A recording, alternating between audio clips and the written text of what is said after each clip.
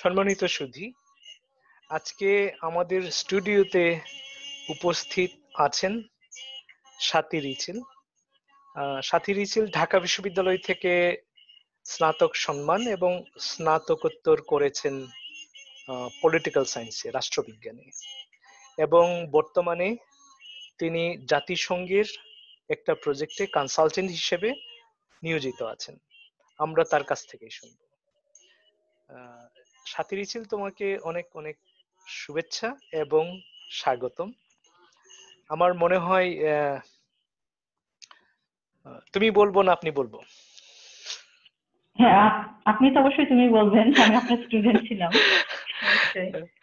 ঠিক আছে, আপনাকে ধন্যবাদ আমাকে সুযোগ করে দেওয়ার জন্য, কারণ এরকম প্ল্যাটফর্মে আমি কখনো কথা বলি নাই। তো এটা আমার জন্য একটা প্রথম একটা বলা যায় একটা প্ল্যাটফর্ম যেখানে আমি মানে আড্ডা দিচ্ছি আমার এক শিক্ষকের সাথে। তো আমার জন্য এটা একটা বিশাল প্রাপ্তি বলা যায়। তো ধন্যবাদ। তোমার নিজের সম্পর্কে আমি একটু বলেছি, কিন্তু তোমার মুখ থেকেও আমরা শুনতে চাই। হ্যাঁ, এটা কি শুধু মানে চাকরির জীবন নাকি সবকিছু মিলে, পড়াশোনা সবকিছু? হ্যাঁ, সবকিছু মিলিয়ে প্রথমে জাস্ট সংক্ষেপে মানে সারাংশটা বলে নেওয়া আর কি, সবকিছু বলার আগে। ওকে, আমি তো আপনার এলাকায়, আমিও জন্মগ্রহণ করেছি মধ্যপুর টাঙ্গাইলে। আর আমার মিশনের স্কুলে পড়াশোনা করেছি, প্রাইমারিতে ছিলাম আমাদের গ্রামের স্কুলে। তারপর জলছত্র কর্পূস খ্রিস্টি হাই স্কুলে, সেখানে মিশনারি স্কুলে পড়াশোনা করেছি। তারপর কলেজ হলো মধ্যপুর শহীদ সিটি কলেজ, সেখান থেকে ঢাকা ইউনিভার্সিটিতে রাষ্ট্রবিজ্ঞানে মাস্টার্স করলাম। সেখান থেকে এনজিওতে আসলে আমার কাজের শুরু, চাকরির জীবন। তো এখন আসছি আসলে একটা ইমার্জেন্সি রেসপন্সে কাজ করছি কনসালটেন্ট হিসেবে, জাতিসংঘ জনসংখ্যা তহবিল, সেখানে কাজ করছি। তো অভিনন্দন তোমাকে, তুমি কনসালটেন্ট হিসেবে রয়েছো জাতিসংঘের মতো একটা বলবো যে গ্লোবাল একটা প্ল্যাটফর্মে। এটা অত্যন্ত সম্মানের আর কি। জাতিসংঘের দাওয়াতগুলোতে আমি মাঝে মাঝে যাই, জাতিসংঘের সদর দপ্তরে প্রতি বছরই আমি একবার দুবার যাই। আমার খুব ভালো লাগে, ওখানে সারা পৃথিবীর নেতৃবৃন্দের সাথে দেখা হয়। ঠিক আছে, সেখানে নিজের দেশ সম্পর্কে একটু বলতে পারি। অনেক সময় দেখা যায় দেশ সম্পর্কে খারাপ কিছু বলে ফেলে কেউ, তখন সেটা ডিফেন্ড করতে হয়। ঠিক আছে, কেউ যদি বলে বাংলাদেশে এই হচ্ছে এই হচ্ছে, তখন বলতে হয় যে ঠিক এরকম না, যেরকমটা আপনারা দেখছেন দূরে থেকে। আমি ওই দেশের সন্তান। তো আমার দেশ ভালো হোক খারাপ হোক, আমার দেশ, আমি তো আমার দেশকে ডিফেন্ড করবই। যখন বলা হয় সেখানে সংখ্যালঘুদের অত্যাচার করছে, মেরে ফেলছে, তো আমি বলার চেষ্টা করি, হ্যাঁ যতটুকু আপনারা বলছেন অতটুকু ঠিক আছে, কিন্তু সংখ্যালঘুদের মেরে ফেলছে, সব দখলদারিত্ব নিয়ে নিচ্ছে, ঠিক এরকম না। বিচ্ছিন্ন কিছু ঘটনা আছে, বাট এগুলো অবশ্যই দুঃখজনক, এগুলো অ্যালার্মিং অবশ্যই, তবে এমন না যে সংখ্যালঘুরা সেখানে থাকতে পারছে না। আমি ওই দেশের এরকম বলতে পারি যে বিভিন্ন প্ল্যাটফর্মে আসলে কাজ শেখার আছে। যে আমি বলবো যে আমি যখন অন্য অর্গানাইজেশনে কাজ করছি সেখানেও কাজ শিখছি, আবার এটা একটা আলাদা প্ল্যাটফর্ম যে এখানেও অনেক কিছু শিখতে পারছি। তো এটা আমার জন্য বড় একটা অপরচুনিটি। হ্যাঁ, প্রতি বছর সেখানে আমার যাওয়ার সুযোগ হয়, তখন মানে আমি প্রাউড ফিল করি, আমার ভাল লাগে যে পৃথিবীর নেতৃবৃন্দের সাথে সেখানে গিয়ে দেখা হয়, কথা হয়, সেগুলো আমি মনে করি যে বড় একটা অপরচুনিটি। আমি আমার ফ্যামিলিকেও নিয়ে যাই মাঝে মাঝে, আমার বাচ্চাদেরকেও। হ্যাঁ, আমরা ছবি দেখেছি, আপনি আপনার ছেলে মেয়েরা আপনার সাথে যায়। ঠিক আছে, ওই আর কি। সে যাই হোক, আমরা একটু সংক্ষেপে বলে নিই যে এটা আরেকটু আগে বলা উচিত ছিল, যে আমি একটা এই প্রজেক্টের নাম দিয়েছি ড্রিম প্রজেক্ট। আমি 10,000 মানুষের, বিভিন্ন শ্রেণীর বিভিন্ন পেশার 10,000 মানুষের আমি এরকম তাদের সাথে আমি আড্ডা দিতে চাই। ইন্টারভিউ না বলে আড্ডা বলা ভালো, এটা নন ফর্মালি, খুব একটা ফর্মালিটিস আমরা মেনটেন করতে চাই না আর কি, আমরা শুটিং করতে চাই না, একদম আমরা যা কথা বলবো সেটাই একদম রেকর্ড করে আমরা ওইটা দ্য গ্লোবাল ড্রিম নামে একটা ইউটিউব চ্যানেল আছে, ওখানে আমরা ওটা আপলোড করে দিই। উদ্দেশ্য দুইটা, একটা হলো যে আমার পার্সোনাল ইন্টারেস্ট আছে যে বিভিন্ন শ্রেণীর পেশার শিক্ষিত অশিক্ষিত ডে লেবার থেকে শুরু করে যারা পৃথিবীকে নেতৃত্ব দেন, আমি তাদেরকেও আমি রিচ করার চেষ্টা করছি। তাদের কেউ কেউ পজিটিভ ইয়ে দিয়েছেন, সময় দিবেন তারা। বিভিন্ন দেশের বিভিন্ন ইউনিভার্সিটির টিচারদের আমি রিচ করার চেষ্টা করছি। সেখানে বাংলাদেশের অলরেডি কিছু টিচার ইন্টারভিউ দিয়ে দিয়েছেন, আরো অনেকেই দেওয়ার আগ্রহ প্রকাশ করেছেন। সরকারি লেভেলেও উচ্চ পর্যায়ের কিছু অফিসিয়াল এবং মাননীয় মন্ত্রী মহোদয়দের সাথেও আমি যোগাযোগ করেছি। তারাও একটু পরে আসার আগ্রহ প্রকাশ করেছেন।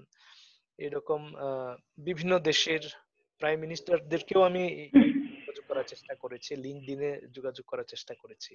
কেউ কেউ রেসপন্স করেছেন যে এটা খুবই ইন্ট্রিগিং, তা আমার কাছে থিম গুলো ভালো লেগেছে, আমি সময় দেওয়ার চেষ্টা করব, অন্ততপক্ষে এই রিপ্লাই গুলো দিয়েছেন যে এটা খুবই ইতিবাচক। এবং এই দেশের টপ সায়েন্টিস্ট, বলতে গেলে সারা পৃথিবীর টপ সায়েন্টিস্টদের মধ্যে বেশ কিছু সায়েন্টিস্ট তারা আগ্রহ প্রকাশ করেছেন, যদিও শেষ পর্যন্ত ওদের আমি স্কেজুল নিতে পারবো কিনা জানি না। হার্ভার্ড এবং এমআইটির মতো ইউনিভার্সিটির প্রফেসর আগ্রহ প্রকাশ করেছেন, রাইটাররা আগ্রহ প্রকাশ করেছেন। তো উদ্দেশ্য প্রথমত যে দেখা যে মানুষের স্বপ্ন, মানুষের চাওয়া, এগুলো পূরণ করতে গিয়ে মানুষ কতটা স্ট্রাগল করে, কিভাবে করে, আর যখন হয় না তখন মানুষ কি করেন, যাদের হয়ে যায় তারা কি করেন, আর যাদের হয় না তারা কি করেন। অনেকে যাদের হয় না তারা ডাউনগ্রেড করে আর একটু ছোট একটা টার্গেট নির্ধারণ করেন, যাদের হয়ে যায় তারা আরো বড় টার্গেট নির্ধারণ করেন। কিভাবে করেন, এগুলো পাওয়ার জন্য কি ধরনের স্ট্রাগল তাদেরকে করতে হয়, আমি আসলে এগুলো আমার পার্সোনাল ইন্টারেস্ট থেকে আমি এটা দেখতে চাই। আরেকটা হলো যে শিক্ষিত আর অশিক্ষিত তাদের খেটে খাওয়া মানুষ আর যারা একটু উপর লেভেলে থাকে তাদের এই প্রত্যেকেরই তো স্বপ্ন আছে ছোট বড়, এই স্বপ্নগুলো পূরণের জন্য মানে কতটা তারা স্টিক করতে পারেন, পার্সু করতে পারেন, না হলে তারা কিভাবে সেটাকে ট্যাকল করেন, আমি এগুলো দেখতে চাই। আর বিভিন্ন শ্রেণীর পেশার মানুষের এই স্বপ্ন পূরণের পার্সেন্টেজ কিরকম এটা দেখতে চাই। আর পাশাপাশি আরেকটা উদ্দেশ্য হলো যে পৃথিবীর মানুষের এই স্বপ্নগুলোর সাথে তাদের চিন্তাগুলোর সাথে এটা এক্সচেঞ্জ করা এবং সেটা মানুষের কাছে প্রকাশ করা। সেখান থেকে যদি মানুষেরা উৎসাহিত হয়, উজ্জীবিত হয়, ঠিক আছে, এবং যদি কেউ উৎসাহিত হয়ে শেয়ার করতে চায়, আমি ইমেল অ্যাড্রেস দিয়ে রেখেছি, এর মধ্যে আমি দেখেছি 10-15 জন আমাকে ইমেল করেছে এবং তারা আগ্রহ প্রকাশ করেছে যে তারা তাদের জীবনের গল্প বলতে চান। তো আমি মনে করি যে এটা চলতে থাকলে এক সময় আমি যখন 100-200 করে ফেলবো এরকম ইমেল হয়তো আসতে থাকবে। মজার ব্যাপার হলো 2জন মানুষ আমাকে জিজ্ঞেস করেছেন যে এটা তো অনেক খরচের ব্যাপার হবে তোমার, তুমি 200টা মানুষের ইন্টারভিউ নিবা, এই খরচগুলো তুমি কিভাবে কি করবা। ঠিক আছে, তো যদি সহযোগিতা করার মতো কোনো অপশন থাকে তো আমরা আমাদের সাধ্যমতো আমরা সহযোগিতা করতে চাই। 2জন মানুষ অলরেডি তারা নিজে থেকে আমাকে এই কথা বলেছে। তো এইটা আমি মনে করি পজিটিভ। আশা করি তুমি শুনতে পাচ্ছ, তাই না? হ্যাঁ, আমি শুনতে পাচ্ছি। তো এইটা এটা পজিটিভ। তো তাদের পরামর্শেই আমি কিন্তু ইউটিউব চ্যানেলের সাথে ইভেন এটা পেপল অ্যাকাউন্ট আমি সংযোগ করে দিয়েছি, যাতে করে যারা সেখানে অংশগ্রহণ করতে চাই করতে পারেন। এখন উদ্দেশ্য দুইটা, একটা আমার নিজের, আরেকটা হলো যে গ্লোবাল গ্লোবাল কমিউনিটির বিষয়টা জড়িত এখানে। ঠিক আছে, এত একসাথে আমার মনে হয় কোনো বইয়ে বা কোথাও আমরা এত মানুষের শেয়ারিং হয়তো পাবো না। আমি চেষ্টা করছি অন্তত পক্ষে, আমি জানি না কতদূর কি করতে পারবো, বাট আমার একটা বলা যায় যে ইটস আ ড্রিম। ঠিক আছে, তো এখন আমরা এই পর্যায়ে তোমার শৈশবের কথা কিছু জানতে চাইবো। তোমার পরিবার, মানে কিভাবে? তোমার, হ্যাঁ, তোমার হ্যাঁ, ছোটবেলার গল্প, আচ্ছা। কিছু হয়তোবা সুখ স্মৃতি আছে, কিছু হয়তোবা দুঃখের আছে। আচ্ছা। সংক্ষেপে আমরা যাতে 1 ঘন্টার মধ্যে সবকিছু শুনতে পাই, হ্যাঁ, হ্যাঁ, তোমার অবশ্যই। জীবনের গল্প, হ্যাঁ। ওইরকম করে আমরা যাব। আমি যেহেতু ছোটবেলায় গ্রামে বড় হয়েছি, আমাদের স্কুলটা প্রাইমারি গ্রামে, তো সেখানে আসলে এখন আমি বড় হয়ে টের পাই যে আসলে তথা যে তথাকথিত যে কম্পিটিশনটা যেভাবে পড়াশোনায় স্টুডেন্ট শহরের পরিবেশে সেরকম আসলে ছিল না। আসলে আমরা অনেক স্বাধীনতা, অনেক রিল্যাক্স মোডে আসলে পড়াশোনা করেছি। হয়তো দেখা গেছে 10-15 জনের মধ্যে আমরা কম্পিট করছি, পড়াশোনা করছি প্রাইমারি স্কুলে। তো আমি একটু ইন্ট্রোভার্ট ছিলাম সবসময়, খেলাধুলা কম করতাম। আমি সবসময় অবজার্ভ করতাম বেশি, আমার মনে হয় আচ্ছা, যে সবাই দৌড়াদৌড়ি করছে, আমি জাস্ট বসে দেখতেছি। তাও আচ্ছা। দেখা গেছে যে আমি যেগুলা বসে খেলা যায় সেগুলো আমি খেলছি। তো যে জিনিসটা আমাকে সবচেয়ে বেশি, আমার এখন বুঝি যে আসলে যেগুলো আমাকে মানে অনেক ভালো রেখেছিল মেন্টালি, যে আমাদের কালচারাল যে এনভায়রনমেন্টটা ছিল, আচ্ছা। যে আমাদের হয়তো অনেক অভাব ছিল, অনেক অভিযোগ ছিল আমাদের সবারই, আর পারিপার্শ্বিক সবারই, কিন্তু আমাদের ইন্ডিজিনাস কমিউনিটির যে সৌন্দর্যটা আমার কাছে মনে হয় যে কালচারাল একটা পরিবেশটা, যে ঘর থেকে বেরোচ্ছে আমি অনেক খারাপ একটা এক্সপিরিয়েন্স নিয়ে, হয়তো অনেক অভাব, অনেক অভিযোগ, কিন্তু বাইরে আমার অনেক কিছু বলা যায় যে আমার বন্ধুরা, আমার প্রতিবেশীরা হয়তো কোনো কোনোভাবে আনন্দে মেতে আছে তারা, কোনো গল্প গুজব করছে, মানে এই জিনিসগুলো আসলে আমাদের মানসিক স্ট্রেসটা অনেক কমিয়ে দিয়েছিল। আমি এখন বুঝি যে এগুলো আসলে আমাদেরকে আসলে অনেক বেশি ডিপ্রেশন থেকে বাঁচিয়েছে, আমার কাছে মনে হয়েছে। তো এই জিনিসগুলো ছিল, আমাদের অনেক কিছুই ছিল না, কিন্তু এই জিনিসগুলো ছিল, হ্যাঁ, হ্যাঁ। সেগুলো আসলে আমাদেরকে আসলে অনেক কিছু থেকে মানে অনেক চ্যালেঞ্জ থেকে আসলে আমরা উঠে আসতে পেরেছি, আমার কাছে মনে হয়েছে ওই জিনিসগুলো। তারপর প্রাইমারি পাস করার পর হাই স্কুল, সেখানে আমি কিছু প্রাইমারি সময় স্কুলটা করেছিলাম। কোথায়, কোথায় পড়াশোনা? প্রাইমারি স্কুলটা মূলত আমার ইদিলপুর নির্মলা মারিয়া প্রাথমিক বিদ্যালয়, হ্যাঁ, এটা আমাদের গ্রামে। তো আমার মা প্রাইমারি আমার স্কুলের শিক্ষক ছিলেন। দুই একজন টিচারের কথা কি মনে আছে? আমার, হ্যাঁ হ্যাঁ অবশ্যই, মার্টিন স্যার। মার্টিন স্যার, উনি, আমারও হ্যাঁ আমারও হ্যাঁ স্যার, আমি হ্যাঁ তাকে হ্যাঁ। ক্লাস 1-এ পেয়েছি। অত্যন্ত আচ্ছা, হ্যাঁ অত্যন্ত জেন্টলম্যান এবং হ্যাঁ, উনাকে আমরা সবাই পছন্দ করতাম। হুম, হুম, উনি এখন অসুস্থ আছেন। তাই না?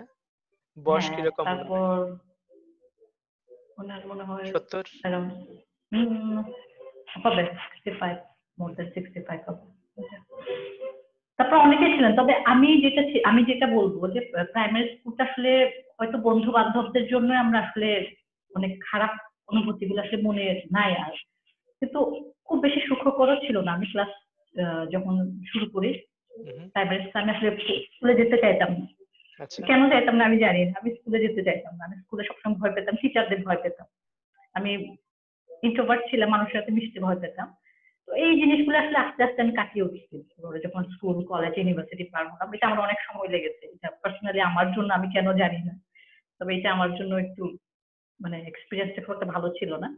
তবে যাই হোক, উঠতে গিয়েছিলাম, এটা হলো বড় কথা। তো তারপর হাই স্কুলে আসলাম। এখানে আমি একটু কথা বলিনি, হ্যাঁ ওই অবশ্যই। আম, তোমাদের গ্রামের মানুষের, মানে আমার জীবনে অনেক ছাপ আছে ইদিলপুরের। হ্যাঁ হ্যাঁ। সেটা কিভাবে, মানে আমার একদম ছোটবেলায় আমি ইদিলপুরের কিছু মানুষের মানে সঙ্গ পেয়েছি আমার প্রাইমারি আচ্ছা। লাইফে, এবং আমি বলবো যে they were the best teachers in my life. অনেক ভালো ভালো টিচার আমি মিট করেছি, বাট ভালোগুলোর মধ্যেও ভালো ছিলেন এরা। যেমন মার্টিন স্যার, আমি তাকে একদম ছোট মানে পড়ে পেয়েছি। আমার মনে আছে প্রথম দিন তিনি যা পড়িয়েছিলেন, যে ছড়া বলেছিলেন, সিংহ মামা করছো আচ্ছা। তুমি কি, এই দেখো না, আহ, কেমন তোমার ছবি এঁকেছি।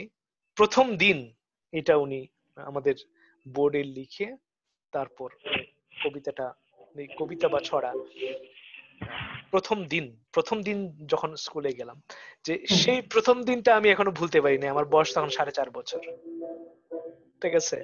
তো আমার এরপরে ওনার সাথে আমার বহুবার দেখা হয়েছে, কিন্তু ওই যে প্রথম দিন তাকে আমি ক্লাসরুমে পেয়েছি, সারা জীবন আমার মানে চোখে মুখে মনে হৃদয়ে তার ওই বয়সটা, উনি তখন দেখতে কেমন ছিলেন ওই ছবিটাই ভাসে। ঠিক আছে? মানে বুড়া বয়সটাও দেখেছি আমি, কিন্তু বুড়া বয়সটা আমার মনে নাই, কিন্তু ওই প্রথম দিনটাই আমার মনে আছে অনেক। দেন 1 বছর পর উনি চলে গেলেন, সঞ্জয় স্যারকে পেলাম।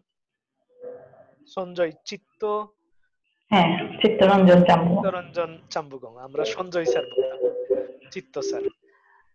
তো উনি আমাদেরকে শেখাতেন কিভাবে পড়া মুখস্থ করতে হবে। ঠিক আছে? মানে যেমন ইয়ে কি বলে এটাকে, সিলেবল ভেঙে ভেঙে কিভাবে মুখস্থ করতে হ্যাঁ। হবে। মানে সেটা তো এখনকার টিচাররা এরকম করে আমাকে কেউ শিখান নাই। উনি আমাকে দেখাইছেন যে কোথায় গিয়ে থামতে হবে দাড়ি কমা না থাকলেও। এটা একদম ক্লাস 1-এ তিনি শিখিয়েছিলেন। এটা আমার মনে আছে। উনি আমাদের সোনার বাংলাটা মুখস্থ করিয়েছিলেন। গান গাইলে তো আমি বলতে পারি, কিন্তু মুখস্থ বলতে বলে বলতে পারি না। উনি হুম। বলেছিলেন, আমার আমার বলে একটু থামতে হবে, তারপর সোনার বাংলা, আমি থামতে হবে, তোমায় ভালোবাসি, এরকম করে ভেঙে ভেঙে। তখন উনি সিলেবল বলেন নাই, কিন্তু যেভাবে দাগ দিয়ে দেখিয়েছেন, মানে পরে বুঝলাম, অনেক বড় ক্লাসে এসে বুঝলাম যে তিনি যেটা বুঝাতে চেয়েছিলেন সেটা সিলেবল। এইরকম। তারপর কিভাবে পড়া দ্রুত পড়তে হবে, কিভাবে দ্রুত শিখতে হবে, এগুলো তিনি করেছিলেন। তবে তিনি একটু রাগী ছিলেন। ঠিক আছে? তারপর আরেকজন টিচারকে আমি পেয়েছি, সেটা হলো ক্লাস 4 এবং 5-এ, বিষ্ণু স্যার, বিষ্ণু নকরেক। মানে তার মতো বিনয়ী মানুষ আমি জীবনে দ্বিতীয়টা হ্যাঁ। দেখি নাই।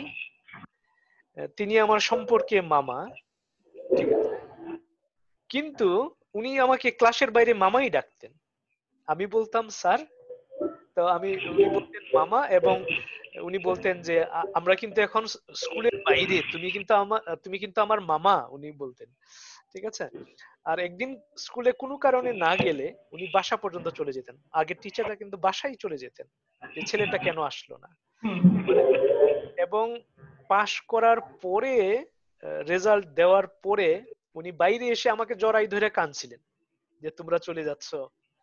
মানে আমার ওই প্রথম টিচারকে আমি কাঁদতে দেখছি, যে ছাত্রদের জন্য কান্না। মানে কতটুকু ভালোবাসলে ছাত্ররা হাই স্কুলে চলে যাচ্ছে। আমি বললাম যে স্যার আপনি কাঁদতেছেন, তখন উনি বলতেছিলেন যে এটা তো দুঃখের কান্না না, যে তোমরা আমার ছাত্ররা তোমাদের স্বপ্ন পূরণের জন্য, তো স্বপ্ন কথাটা উনি অনেক বেশি বলতেন, স্বপ্ন পূরণের জন্য তোমরা হাই স্কুলে যাচ্ছ, তারপর কলেজে যাবে, তারপর বিশ্ববিদ্যালয়ে যাবে। একটা প্রাইমারি টিচার, উনি তখন বলছিলেন বিশ্ববিদ্যালয়ে যাবে, কিন্তু আমি হাই স্কুলের টিচারদের মুখে বিশ্ববিদ্যালয়ে তোমরা পড়বে এই কথাটা আমি আর শুনি নাই। প্রাইমারিতে আমি শুনছি উনি বলছিলেন যে তোমরা বিশ্ববিদ্যালয়ে যাবে। মানে তার স্টুডেন্টকে নিয়ে তখন ওই সময়ে তিনি কত বড় স্বপ্ন দেখেছিলেন, যে একজন প্রাইমারি টিচার। আমি সেটা চিন্তা করি আর কি, পরবর্তীতে আমি চিন্তা। এবং ওনাকে আমি একবার বললাম যে স্যার, তো উনি আমাকে মামাই বলেন, আমি বলছি যে স্যার আপনি এখন সেমিনারির ম্যানেজার, কিন্তু আপনার মনে হয় টিচিং এই থাকা দরকার ছিল। ঠিক আছে? যে আপনি আমাদের অনেক বড় স্বপ্ন দেখিয়েছেন, যে এরকম মানুষ আমরা পাই না। তো ওনার সাথে আমার সম্পর্কটা ওইরকম আবেগের। তারপর উনি কোন স্কুলে পড়লে ভালো হবে সেটাও বলে দিয়েছিলেন। আমাকে বলেছিলেন যে জলছত্রের থেকে পীরগাছা তোমার ভালো হবে তোমার জন্য, কারণ পীরগাছায় তুমি যে যত্নটা পাবা জলছত্রে সেটা তুমি পাবা না। কিন্তু আমি জলছত্র আচ্ছা, স্কুলে আপনি গিয়েছিলাম আপনি পীরগাছায় পড়েছিলেন? না, কিন্তু উনি চেয়েছিলেন। তারপর আমি বললাম যে কি জানি বাবা কোথায় পাঠাই, মনে হয় শহীদ স্মৃতির কথা হচ্ছে, আমি বলছিলাম তো। তখন উনি বলছিলেন যে শহীদ স্মৃতি, রানী ভবানী বা মুকুল নিকেতন, ওই ইয়ের কথা হচ্ছিল, ময়মনসিংহের কথা হচ্ছিল। বিরয়ের কথা হচ্ছিল, তখন উনি আমাকে বলছিলেন, তুমি বিরয় যাবা না? বিরয় গেলে তুমি আমি জানি না কিরকম হবে, কিন্তু আমার মনে হয় না বিরয় তোমার জন্য ভালো হবে। তুমি মিশনারি স্কুলের বাইরে যাবা না, হাই স্কুলটা অন্তত পক্ষে 8 পর্যন্ত। কারণ জীবনে শুধু পড়াশোনাই শুধু একমাত্র লক্ষ্য না, ভালো মানুষ হওয়াটাও লক্ষ্য। প্রথমত ভালো মানুষ হইতে হবে, দেন এই কথাগুলো উনি বলছিলেন। তখন তো এত গুরুত্ব দেই নাই, বাট ওইটা মনের মধ্যে কাজ করেছিল সব সময়। যা যখনই কিছু বিপদে পড়ছি মনে হয়েছে তার কথাগুলো। বলছিলেন যে তুমি আহ, মুসলিম স্কুলে যাবা না, তুমি 8 পর্যন্ত অন্ততপক্ষে মিশনারি স্কুলে পড়বা, এইখানে তুমি অনেকগুলো মূল্যবোধ পাবা। তা মূল্যবোধ তো বুঝি না তখন। তো আমি তাকে জিজ্ঞেস করছিলাম যে মূল্যবোধ কি, তো উনিও ঠিক মতো বুঝাইতে পারেন নাই আমাকে। তারপর উনি বলছেন যে মূল্যবোধ হলো ভালো গুণের সমষ্টি, উনি এরকম বলছিলেন আর কি। তা আমি তখনও বুঝি নাই আর কি। তারপর আমি বুঝলাম যে মূল্যবোধ তাহলে হয়তো হতে পারে অনেস্টি, সিম্পলিসিটি, এইগুলো আমি বুঝছি আর কি তখন। তো কিন্তু আমার মনে আছে যে উনি বারবার মূল্যবোধের কথা বলছিলেন, যে ক্লাস 8 পর্যন্ত পড়লে তুমি মানুষের যে গুণাবলী সেটা বিকাশ করার সুযোগ পাবা এই মিশনারি স্কুলগুলোতে। সেখানে পড়াশোনা হয়তো খুব ভালো হবে না, পড়াশোনাটা বেশি ইম্পর্টেন্ট না, আগে ভালো মানুষ হবা, তারপর পড়াশোনা এমনিই ভালো হবে, এই কথাটা উনি বলতেন। এই আর কি, এই তিনজন মানুষের আর কি খুব আহ, ইয়েটা আমরা আছে। বিষ্ণু স্যারকে পাইনি, বিষ্ণু বিষ্ণু স্যার বলে আসলে পাইনি আমরা। উনি তখন মনে হয় স্কুল ইন্সপেক্টর এসে ছিল, স্কুল পরিদর্শন করে।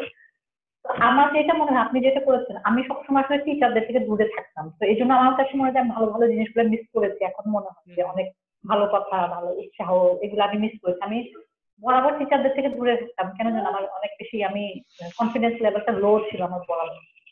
হুম হুম। এটা দূর করতে আমার অনেক অনেক দিন লেগেছে আসলে। আমি আসলে টিচারদের হ্যাঁ, মুখোমুখি হতে চাইতাম না। প্রথম এটা আমার দিকে, একটা বড়। হ্যাঁ প্রথম দিকে আমিও দূরে থাকার চেষ্টা করছি, বাট টিচাররা আমাকে কাছে আনছে একদম। ওইরকম যেমন তারা নকরেককে পেয়েছি, তারা নকরেক একদম ছোট ওয়ানে। তারা নকরেক তখন তিনি রেডিওতে গান গাইতেন। তো সারা গ্রামের মানুষ খুব খুব প্রাউড ফিল করতো তাকে নিয়ে, যে আমাদের আমাদের স্কুলের টিচার রেডিওতে গান গায়। ঠিক আছে, এবং পুরো গ্রামে রেডিও তখন একটাই ছিল, আমরা সবাই ওখানে আচ্ছা। গিয়ে শুনতাম। ঠিক আছে, মানে সালগাতাল হয়তো ওখানে উনি গান হ্যাঁ, গাইতেন, আমরা গান শুনতাম, এই আর কি। তারপরে হাই স্কুলের কথা একটু বলো। হাই স্কুলে আমি ক্লাস 8 পর্যন্ত হোস্টেলে ছিলাম, মিশন হোস্টেল, জলছত্র হোস্টেলে। তো সেখানেও আসলে অনেক স্মৃতি। আমাদের মারিয়া হিরানি ছিলেন, Atul sir, second teacher, second sir. তারপর পিউম রং, পিউডি ছিলেন। তারপর কৃষ্ণাদি ইংলিশ পড়াইছেন আমাদের, সিস্টার মলি। ওনারা খুবই মানে ওনাদের পড়ানোটা আমার খুবই মনে হয়, সিস্টার মলি আর কৃষ্ণাদি। তারপর আহ, সুজানা সেনাদি বলে আমরা। আর অঙ্কের টিচার ছিল অনুপ স্যার। হুম হুম। তারপর মৌলভী স্যার। তো ওনারা ছিলেন আসলে আমাদের ওই সময়। ওনারা সবাই খুব স্নেহ করতেন আমাদের, যত্ন করে পড়িয়েছেন। আমার সহপাঠী যারা আছে, বিশেষ করে আপনি হয়তো আসতে পারে আপনার এখানে পরবর্তীতে অনেকে আছে এরকম। কারা ছিলেন সহপাঠী? আমার সহপাঠী ছিল শুভজিৎ, শুভজিৎ, তারপর অন্তর, অন্তর। নিঝুম, তারপর ঝুমুর বিশ্বাস, তারপর কৃষ্ণা রেমা, নুপুর চিরান, হুম হুম। থিওফিল এখন ফাদার হয়েছে, টুয়েস, ওরা কে? সবাই ফাদার হয়েছে মনে হয়। টুয়েস, টুয়েস নকরেক, চুয়েস নকরেক, হ্যাঁ। থিওফিল, থিওফিল মানকিন, তারপর টিউপলে কি হ্যাঁ, ফাদার হয়েছে? হ্যাঁ, ওরা আচ্ছা। সবাই, ওরা দুইজন মনে ফাদার হয়েছে। আরো আহ, এরকম আরো অনেকে আছে। মিতালি রং, সে রাখিদির বোন, সে আমরা হোস্টেলে খুব ক্লোজ ছিলাম। তারপর সুমাদক্ষ, সমাপন দক্ষ, ওরা সবাই আমার ক্লাসমেট ছিল। আচ্ছা আচ্ছা। অন্তর এবং শুভজিৎ আমার খুব কাছের। হ্যাঁ, কলেজে তো আপনার সাথে, হ্যাঁ ওদের সাথে আমি হ্যাঁ একসাথে আপনার হ্যাঁ। সাথে পড়েছিলাম 1 মাস বা 2 মাস। ওরা খুব কাছের এবং খুব প্রিয় ছাত্র আর কি। তারপরে জলছত্র স্কুলের যেমন আহ, তুমি যাদের কথা বললে প্রায় সবাই আমার টিচার। আমরা যখন মেট্রিক পরীক্ষা দিব, আসলে কৃষ্ণা দিদি তখন এসেছেন মাত্র, আমাদের ক্লাস তিনি নেননি। মৌলভী স্যারকে আমরা পেয়েছি, মৌলভী স্যারকে আমার মনে হয় ক্লাস 9 থেকে আমরা পেয়েছি। অনুপ স্যারকে পেয়েছি আমার মনে হয় ক্লাস 7 থেকেই, ক্লাস 7 বা 8 থেকে। তারপরে সেনা দিদিকে পেয়েছি একদম ক্লাস 6 থেকে। সেনা দিদি খুবই কড়া ছিলেন আগে, খুবই কড়া। আমাদের একদম আহ, মারে নাই, কিন্তু মারার বাকি রাখেন নাই আর কি। বলতো যে থাপ্পড় দিয়া তো দাঁত ফেলাই দিব বলতেন আর কি, কিন্তু কখনো গায়ে হাত দেন নাই বা হাতও দেখান নাই। এরকম থাপ্পড় দিব বললে এরকম দেখায় না, মুখে বলতেন যে থাপ্পড় দিয়া দাঁত ফেলে দিব, কিন্তু হাতটা দেখাইতেন না। তো ওই একটা তার গুণ আর কি। যে অনেক টিচার তো আছে যে থাপ্পড় দিব বলে আগে হাতটা দেখায়, তো উনি হাতটা দেখাইতেন না। তো আহ, আমাকে আর বাবুল সাংমাকে অনেক স্নেহ করতেন, কারণে অকারণে ডাকতেন। তো এই জন্য ক্লাসমেটদের অনেকেই আবার বলতো আহ, বাবুল সাংমাকে সেনা দিদি পছন্দ করে, মানে নেগেটিভলি দেখতো আর কি। হ্যাঁ, হ্যাঁ। তো আমি চিন্তা করতাম বাবুল সাংমাকে ডাকে তো আমাকেও তো ডাকে, ঠিক আছে। তো আমি তখন বলতাম আমাকেও তো ডাকে কারণে অকারণে। তো দিদি কি আমাকেও ভালোবাসে? দিদি তো অবশ্যই ভালোবাসে আমাদের স্টুডেন্ট হিসেবে, যেহেতু আমরা ভালো ছাত্র ছিলাম এবং সবকিছুতে আমাদের অংশগ্রহণ বেশি ছিল, এই জন্য আমাদেরকে দায়িত্বও বেশি দিত। তো অন্যান্য ফ্রেন্ডরা ওইটা নেগেটিভলি দেখতো আর কি। যাই হোক, তো সেনা দিদি অত্যন্ত আহ, ভালো পড়াতেন। আর উনি পিটি টিচার ছিলেন শুরুর দিকে, পিটি করাতেন। ইভেন খেলাধুলাও উনি নিয়ন্ত্রণ করতেন। আমাদের ছেলে দলের ফুটবল খেলা, আমাদের ভালো শক্ত একটা টিম ছিল আমাদের সময়। সেই ক্লাস 7 থেকে আমার মনে হয় যে ক্লাস 10 পর্যন্ত আমরা কখনো উপজেলা পর্যায়ে আমরা হারি নাই ফুটবলে। আমরা জেলা পর্যায় পর্যন্ত আমরা খেলছি। জেলা পর্যায়ে আহ, অনেক বড় বড় টিম দেখা যায় জাতীয় দলের প্লেয়ারদেরকে নিয়ে আসতো বিভিন্ন স্কুলের খেলায়। তো ওদের সাথে আমরা হেরেছি যদিও জেলা পর্যায়ে, কিন্তু উপজেলা পর্যায়ে আমরা কখনো হারি নাই। উম, তারপরে পিউ দিদি তখনও আসে নাই, আমাদের সময় ছিলেন না, আমরা চলে আসার পরে আসছেন মনে হয়। অনুপ স্যার টিচার হিসেবে খুবই ভালো ছিলেন, মানে যতটুকু বুঝাতেন অতটুকু মানে ভালোই বুঝাতেন আর কি। এই রত্না দি ছিলেন আমাদের টিচার।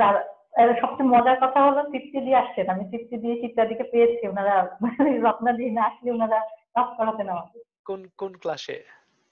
এটা মনে হয় আমি সেভেন, সেভেন সম্ভবত, ও ক্লাস আচ্ছা, সেভেন, হ্যাঁ হ্যাঁ। তো সেভেন এইট। আহ, হ্যাঁ, আমার শাশুড়িকে আমি আমার ক্লাস টিচার হিসেবে দীর্ঘদিন পেয়েছি। আমার মনে আছে একবার আহ, কে কে ইউরোপ যাবা বলতেছিল আর কি, মানে ইউরোপ ইয়ের মধ্যে ছিল। তো ইউরোপ কোথায় কে বলতে পারবে? তো আমি তাকাই দেখলাম কেউ বলছে না, তো আমি হাত তুলে বললাম যে আমি চেষ্টা করব। তো ইউরোপ বানান করে বোর্ডে লিখো তো বলতেছে আর কি। আমি লিখলাম, তো বলতেছে বাবুল ইউরোপ দেখে আসছে, ঠিক আছে। ওইরকম আর কি, অনেক মজা করতেন। আর মারিয়া দিদি তো মানে এক্সেপশনাল মহিলা, যদিও ক্লাস নিতেন না, মাঝে মাঝে যেতেন ক্লাসে। একদিন উনি আমাকে ক্লাসের সবাইকে বলছেন আর কি, আজকে কি পড়া, যে তোমাদের কোন টিচারের, আমরা গন্ডগোল করতেছিলাম আসলে, গন্ডগোল করতেছিলাম। তো উনি ঢুকে পড়ছেন আর কি। তো টিচার কোথায়? তা আমরা বললাম টিচার আজকে আসেন নাই। ও আচ্ছা, আমি আমি মনে হয় কাউকে দেইনি এই ক্লাসে। আচ্ছা, আমি ক্লাস নিব আজকে। কি পড়া আজকে? মানে ক্লাস 7 না 6 মনে নাই, জাতিসংঘ একটা ছোট চ্যাপ্টার ছিল। তো আমরা বললাম জাতিসংঘ, জাতিসংঘ কি কেউ বলতে পারলাম না আমরা। তো উনি একটা ধারণা দিলেন, ঠিক আছে। জাতিসংঘ হলো, উনি বললেন যে জাতিসংঘ হলো সমস্ত পৃথিবীর যতগুলো দেশ আছে তার একটা সংগঠন, এরকম করে বলছেন। তো ওখানে কে কে যাইতে চাও? তো কেউ হাত তুললো না, তো আমি হাত তুললাম আর কি, আমি যাইতে চাই। বললো যে সবাই হাসাহাসি করলো আর কি এটা নিয়ে, এ জাতিসংঘে যাবে সে, ঠিক আছে।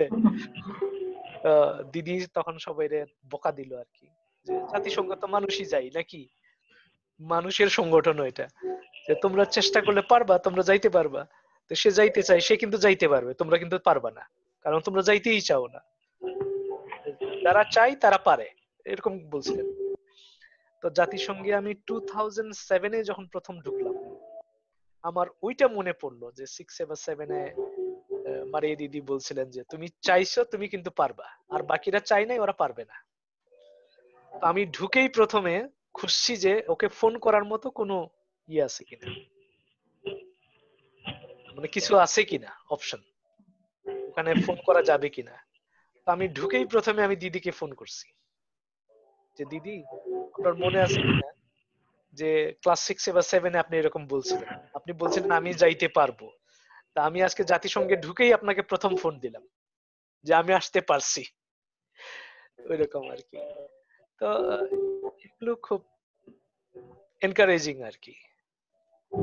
আহ, তারপরে তোমার কথা বলো।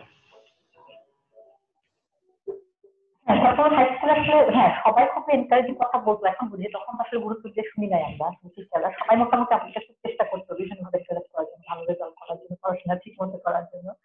তবে সবচেয়ে আমার যেটা মনে হয় মিশন স্কুল এবং হোস্টেলে থাকার ফলে আসলে আমার যে স্ট্রিক্টলি টাইম মেনে চলা, এটা আমার লাইফে অনেক মানে অভ্যাসে পরিণত হয়েছে। এটা আমাকে বিশেষ করে জব লাইফে অনেক মানে এটাকে আমাকে সবসময় মনে করাই দেয় যে আমি হোস্টেলে আসলে ভোর 5টায় উঠতাম, উঠেই মানে একটা টাইম ধরে ধরে 1 ঘন্টা পরে এটা করতে হবে, এটা পর করতে হবে। এই আসলে এই নিয়মানুবর্তিতা আসলে শিখাইছে আসলে আমার মনে হয় হোস্টেল লাইফ এবং মিশনারি স্কুল, এইগুলো আসলে আমার লাইফে অনেক প্রভাব এগুলো। তারপর তো কলেজে আসলাম, মধুপুর শহীদ স্মৃতি কলেজ। তো সেখানে আমাদের কোচেন শহীদ স্যার ভূগোল, আমাদের ভূগোল পড়াতেন। তো চুন্নু স্যার পলিটিক্যাল কি বলে পৌরনীতি পড়াতেন, ওনারা অনেক স্নেহ করতেন। আপনি মনে হয় চুন্নু স্যার আপনার ফ্রেন্ড হন। হ্যাঁ, খুব ঘনিষ্ঠ না, বাট বন্ধুর বন্ধুর মতো, আমার হ্যাঁ একটু সিনিয়র আর কি। এখন তো প্রিন্সিপাল উনি ওখানকার। হ্যাঁ, তো ওনারা আসলে অনেক স্নেহ করতেন। তো কলেজ লাইফে আমার কিছু ফ্রেন্ড ছিল, তারপর সেখানে আসলে এত বেশি স্ট্রিক্ট ছিল, মানে ও সময়টা পাইনি আমরা 2 বছর শুধু পড়াশোনা করে কোনোভাবে পাশ করে চলে বের হয়ে গেছি, এরকম কলেজ লাইফটা আসলে ওই রকম ভাবে অত সময় পাইনি আমরা পড়াশোনা করে কলেজে, হ্যাঁ, মোটামুটি। কলেজে টিচারদের সাথে হৃদ্যতা হওয়ার আগেই টাইম শেষ হয়ে যায়। ঠিক। হ্যাঁ, অনেক ছোট সময়। এটা আমিও খেয়াল করেছি, আমারও কলেজ লাইফে কোনো টিচারের সাথে অতটা হৃদ্যতা গড়ে ওঠে নাই।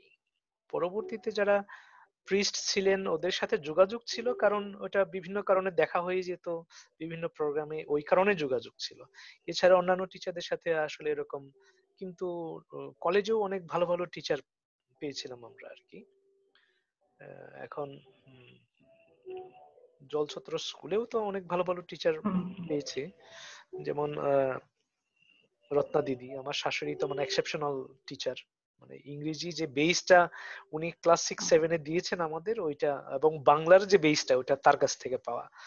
বাংলা একদম কিভাবে সহজে এই গ্রামার গুলো শিখতে হবে, এগুলো আসলে তার কাছ থেকে পাওয়া। একদম 6 থেকে 8 হ্যাঁ পর্যন্ত উনি যেটা দিয়ে দিয়েছেন, আমার ওই গ্রামার মানে একদম ইন্টারমিডিয়েট পর্যন্ত আমার পড়াই লাগে নাই।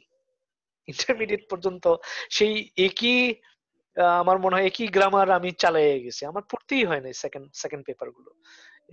ইংরেজিটাও অনেকটা এরকম, মানে যা শেখার আমি আসলে ক্লাস 8-এই অনেকখানি শিখে ফেলছিলাম। তারপর 9-10-এ গিয়ে সেটা ব্রাশ আপ হয়েছে। অতুল স্যার যতটুকু করাইছেন ওইটাই আমার জীবনের সঞ্চয় ছিল আসলে।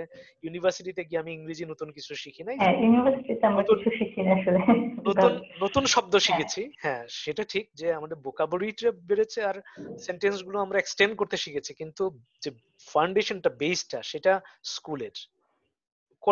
কলেজের আসলে তেমন কিছু শিখি নাই আর কি। তবে আমার যেটা মজার ব্যাপার, আমি জানি না, গ্রামারের আমি বিষয়। প্রতিটা লেয়ারে আসলে আমি কিছু মানুষের সাথে দেখা হয়েছে আমার, যেমন আপনাকে দেখেও কিন্তু আমি অনেক বেশি ইনফ্লুয়েন্স অনেক কিছুতে, যেমন আপনি যখন সামনে কথা বলতেন আমরা, আমার ভালো লাগতো যে তাদের মতো কিভাবে কথা বলতে পারি, এটা একটা আপনি একটা মানে আপনার ক্যারেক্টারিস্টিক্সটা অনেক ইনফ্লুয়েন্সিং ছিল। তারপর আমি যখন কলেজে পড়ি, এটা আমার জন্য খুব একটা টার্নিং পয়েন্ট বলবো ওই সময়টা। আমি আসলে এর আগে কখনো চিন্তা করতাম না ইউনিভার্সিটিতে পড়বো। মধুপুর শহীদ গিয়ে কলেজে, যেটা হচ্ছে আমার ওখানে জজ ছাত্রটা অনেক ব্রিলিয়ান্ট স্টুডেন্ট ছিল হাই স্কুলে, কিন্তু কোনো কারণে আমরা সেটাকে ইয়া করতে পারিনি, মানে এটার আউটপুটটা আসলে ওভাবে একটা স্ট্যান্ডার্ড বা একটা জায়গায় নিয়ে যেতে পারিনি আমরা। কোনো জায়গায় হয়তো ঘাটতি ছিল আমাদের সবার সবারই। মধুপুর শহীদ গিয়ে আসলে আমার সবচেয়ে টপ লেভেলের স্টুডেন্ট দেখলাম আমি, যে স্টার স্ট্যান্ড করা স্টুডেন্ট, তাদের সাথে পড়তে জানি যেমন। তো তাদেরকে দেখছি, এর আগে আমি কখনো জানতাম না যে স্টার কি স্ট্যান্ড কি, এটা জানতাম না। তো ওদের সাথে পড়াশোনা করে তো আমার মধ্যে একটা ড্রিম তৈরি হলো। আর স্টাররা সবসময় বলতো যে পাস করে তো তোমরা ইউনিভার্সিটিতে ভর্তি হতে হবে, ভর্তি হবা আগামী বছর অমুক বছর। তো এটা থেকে আমার একটা আসলে স্বপ্ন তৈরি হলো যে আমি ইউনিভার্সিটিতে ভর্তি হবো। আমাদের বাড়িতেও কখনো বলে না যে তোমাকে ইউনিভার্সিটি পড়তে হবে। আমি রেজাল্টের পর আমি মাকে বলছি যে আমি ইউনিভার্সিটিতে পড়বো। এটা তো আমার কাছে মনে হচ্ছে কলেজ লাইফটা আমার জন্য একটা বিশাল টার্নিং যে পয়েন্ট। আমি বললাম আমি ক্লাস 5-এ প্রথম এই যে তোমরা হ্যাঁ বিশ্ববিদ্যালয় পড়বা কথাটা ক্লাস 5-এ শুনেছি বিষ্ণু স্যারের মুখে, এরপর আমি হাই স্কুলে শুনিই নাই। কিন্তু যে এটা যদি হাই স্কুলে যদি হ্যাঁ, কন্টিনিউশন অনবরত থাকতো, সবাই মেনে বলতো দেওয়া ভালো হতো। রেজাল্ট হ্যাঁ করতে হবে, ইউনিভার্সিটি হ্যাঁ পড়তে হবে, ঠিক আছে। কিন্তু এই কথা বলছেন যে তোমরা ডাক্তার ইঞ্জিনিয়ার হবা, এটা হ্যাঁ কমন কথা, ডাক্তার ইঞ্জিনিয়ার হবা, তোমরা মন্ত্রী হবা, প্রেসিডেন্ট হবা, এরকম কথা বলছেন। কিন্তু এগুলো হওয়ার জন্য কি করতে হবে সেটা হ্যাঁ, বলা একদম হয়। কমপ্লিট একটা ইয়া ধরাই যাবে, রাইট। প্ল্যাটফর্মটা এই প্ল্যাটফর্মে তোমাকে যেতে হবে। হ্যাঁ, এই জন্য আর কি আমাদের স্বপ্নটা এরকম ছিল না, আমাদের স্বপ্নটা ছিল যে কোনো মতে পাস, মানে হ্যাঁ 50 সেটাই। পাইলে আমরা খুব খুশি, কোনো ক্রমে 60 পাইয়ে গেলে মানে হ্যাঁ মনে করতাম যে স্ট্যান্ড খুব করতে মানে পারছি। অনেক বেশি।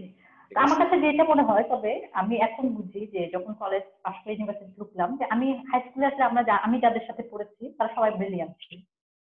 কিন্তু কোনো কারণে কোনো জায়গায় একটা ঘাটতি ছিল আমাদের, যে ওই জায়গাটা আমরা সবাই একসাথে উঠতে আসতে পারি না, যে আমরা একই সাথে ইউনিভার্সিটি পড়তে পারতাম। আমি যেটা আফসোস করি সবসময়, যে ইউনিভার্সিটিতে হাই স্কুলে যাদেরকে আমি পেয়েছি আমরা একই সাথে একই ইউনিভার্সিটি পড়তে পারতাম। হুম। এটা আমাকে সবসময় আফসোস লাগে। মানে যে মানের স্টুডেন্ট আমাদের বেঁচে ছিল, এরা তো পরে অনেকেই মেট্রিক পাস করার পর আর পড়াশোনাই করে নাই, কেউ ইন্টার পাসই করে নাই, যে মানের ছাত্র। মানে আমি যে ছাত্র আমি মিট করেছি যারা স্ট্যান্ড করে, ওটা আমাদের যে ছাত্র ছিল ওদের তুলনায় যারা ওই স্ট্যান্ড করে ওরা কিছুই ছিল না। স্ট্যান্ড যারা করছে তাদের এক্সেপশনাল কিছু আছে যে খুবই ট্যালেন্টেড, কিন্তু ম্যাক্সিমামই সাধারণ ছাত্র, মানে আমাদের থেকেও মানের দিক থেকে খারাপ, তারাও স্ট্যান্ড হ্যাঁ করেছে। তারা, কারণ তারা পড়াশোনা করে, তাদেরকে হ্যাঁ তারা রুটিন মেনে চলে, তাদের একটা রাইট, নির্দিষ্ট রুটিন রাইট, আছে। রাইট।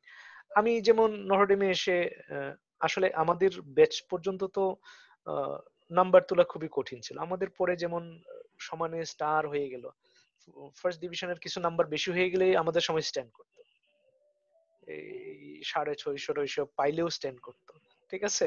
622 পেয়েও দেখা যাইতো 20তম স্ট্যান্ড করতো, এরকম ছিল। হ্যাঁ যে ফার্স্ট ডিভিশন অতটা ছিল না, কিন্তু আমাদের পরের ব্যাচ থেকে স্টার স্ট্যান্ড এগুলো খুব বেশি হয়ে গেল, বিশেষ করে স্টারের সংখ্যা আর কি। ওই টিকমার্ক চলে আসলো আমাদের পরে, ওইটা মনে হয় সহজ করছে আর কি, আমার কাছে এরকম মনে হলো।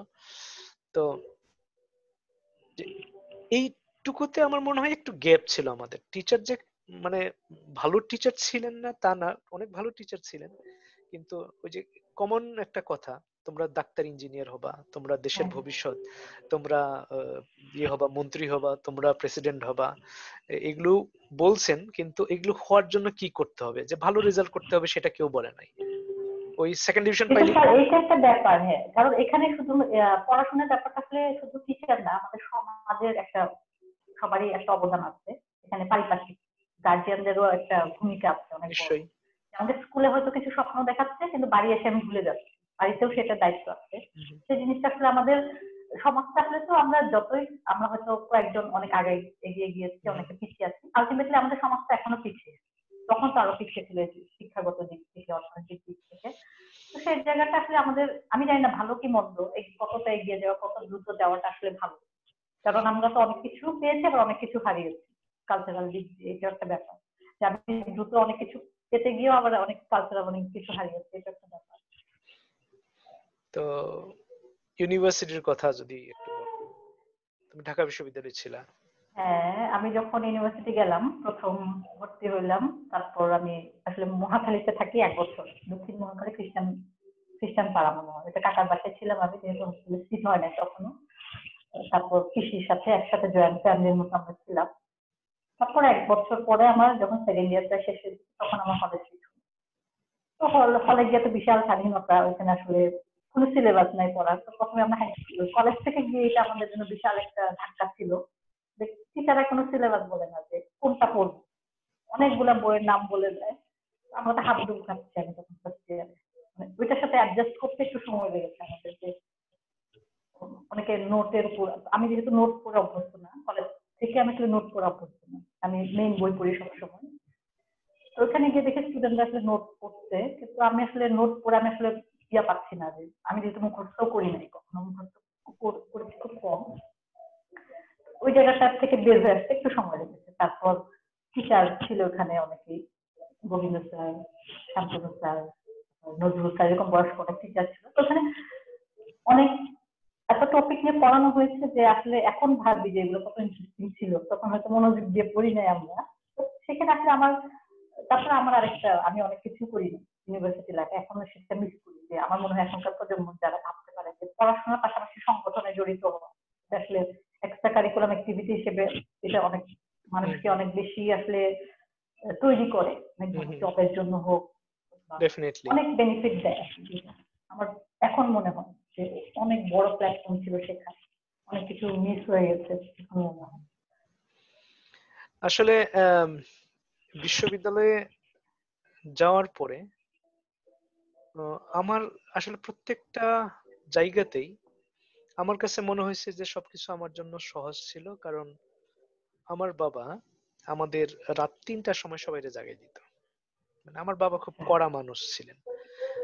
ব্যবসা ট্যাবসায় লস খাওয়ার পরে উনি আর কোনো কাজ করতেন না, নিজের জায়গা জমি আছে ওগুলো দিয়েই চালিয়ে দিয়েছেন। কাজেই তার অঢেল সময় ছিল, কে কি করে সেটা দেখার জন্য তার আচ্ছা সময় ছিল। তো উনি রাত 10টা বাজলে গিয়ে নিজে বাতি নিভাই দিতেন।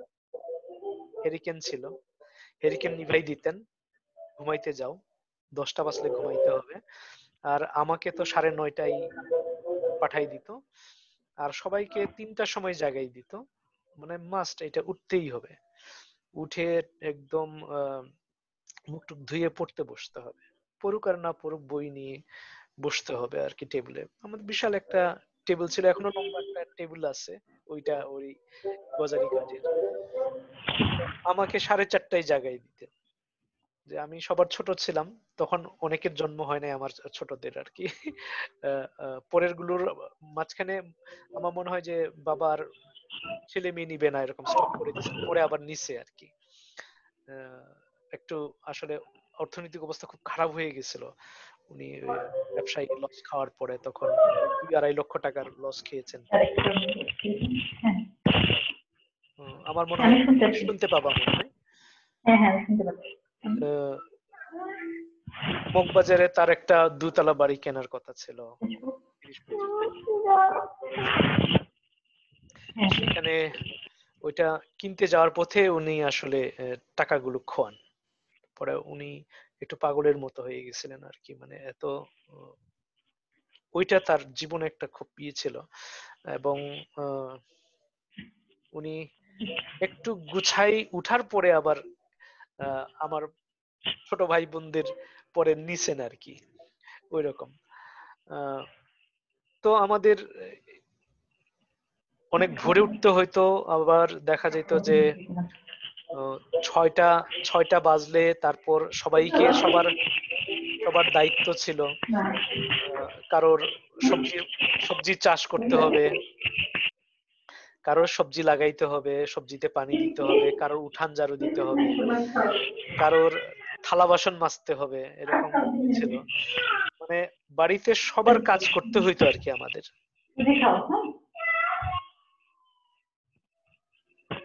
সেও আসতে পারে কিন্তু। ও হলো উঠে আসতে পারছে না তো, ওর হাত ব্যথা, হাতে একটু আচ্ছা মোচড় লাগছে, এই জন্য ওকে আনছি না, নাহলে ও আসছে। আচ্ছা তুমি বসবে মা এখানে, এসে বসবে, দেখো চেয়ারে বসবে।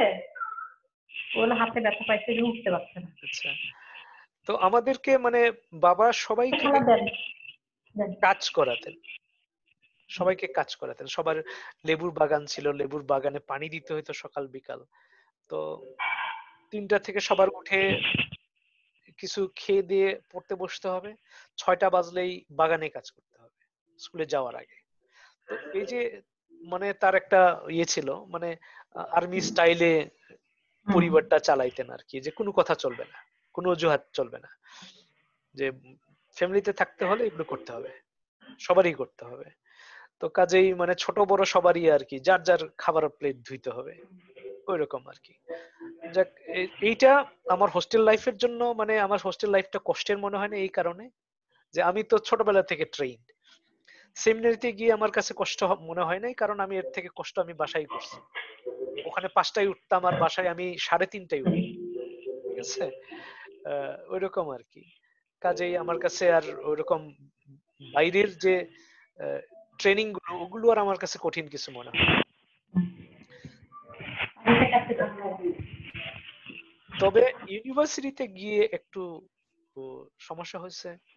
কেউ তাস খেলছে, কেউ গল্প করছে, কেউ গান করছে রুমে। ওর মধ্যে পড়াশোনা করাটা প্রথম দিকে একটু মানে হ্যাঁ কষ্ট হয়েছে আর কি, এক একজন এক এক রকমের, ঠিক আছে? হ্যাঁ, এটা হয় একটা রুমের ভিতর।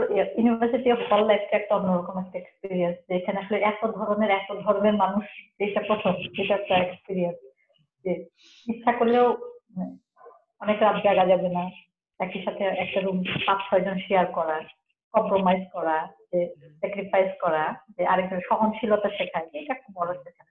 তবে আপনার মতো আমার মা, আমার আসলে প্রাইমারি আর হাই স্কুলে একটা মার কন্ট্রোলে ছিল আমার। মা সবসময় যা কিছু করি, এক্সট্রা যদি কোনো কথার বইও পড়ি, আগে পড়াশোনাটাকে শেষ করতে হবে, স্কুলের পড়াটাকে শেষ করতে হবে। তো আমার ছোটবেলা থেকে মায়ের গাইডটা দিয়েছে, সুতরাং আমাকে আসলে মানে আমি একা একা পড়তাম। মা ছোটবেলা থেকে এত অভ্যাস করেছে আমাকে যে পরে আমাকে আর বলতে হতো না যে তুমি পড়তে বসে। আমি আগে প্রথমে সবসময় পড়াটা শেষ করে নিতাম, তারপর আসলে খেলতে যেতাম বা যা কিছু। এটা আসলে আমার অভ্যাস হয়ে গেছে। তবে আমার মনে হয় ছোটবেলা থেকে আরেকটু বেশি বই পড়ার অভ্যাস থাকলে আমার মনে হয় ভালো হইতো। তো আমার এক মামা ছিলেন, ব্রিটিশ হাই কমিশনে চাকরি করতেন অমলনগরে। উনি মাঝে মাঝে ছোটদের বই এনে দিতেন, ভবেশ রায়ের বই, তারপর ছোটদের রবীন্দ্রনাথ। তো এগুলো আবার বাসায় পড়তে দেওয়া হইতো না, যে তুমি ভবেশ রায়ের বই আমি ক্লাস 5-এ প্রথম আমাকে পিসি গিফট করেছিল। ভবেশ রায়ের যে বিলিভ ইট অর নট এই হ্যাঁ, বইটা। ওরকম কিছু আর কি। হ্যাঁ আহ, আহ, আমার বইয়ের নামটা মনে নাই আর কি, কিন্তু অনেক অনেক ইনফরমেশন ছিল। তো আমি তখন ওটা নিজের মতো করে লিখতাম আর কি, তার এটা রিরাইট করতাম আমি তার ইনফরমেশন গুলো দিয়ে। কিন্তু কখনো ছাপতে দেই নাই, বাট আমি নিজে নিজেই রিরাইট করতাম ওইটা, যে আমি এটা নিজের ভাষায় কি লিখতে পারি, এরকম আর কি। তো আমার মনে হয় ওইটা লেখালেখির জন্য ওইটা আমার জন্য আমাকে হেল্প করেছিল। কিন্তু আমার বাবা মা এই যে বাইরের বইটা পড়তে দিত না। যখন বলতো যে তুমি নিজের বইয়ের পড়া বাদ দিয়ে তুমি অন্য বই পড়তেছো, তো আমি বলতাম যে এটা মামা এনে দিছে, তখন আবার পড়তে দিত। তো কাজেই আমি নিজেও যদি কোনো বই সংগ্রহ করতাম, আমাকে মিথ্যা বলতে হইতো যে এটা মামা কিনে দিছে। মামা কিনে দিছে বললে আর পড়তে দিত, এছাড়া মানে বিষয় হলো এরকম, মামা কিনে দিছে মানে ভালো বই, আর আমি আনছি মানে সেটা খারাপ বই, ঠিক আছে? আচ্ছা ওই রকম আর কি। তারপর আমি ওই এ, কম দামের বই পাওয়া যেত, ওই বিশেষ করে নাটকের বই পড়তাম আমি।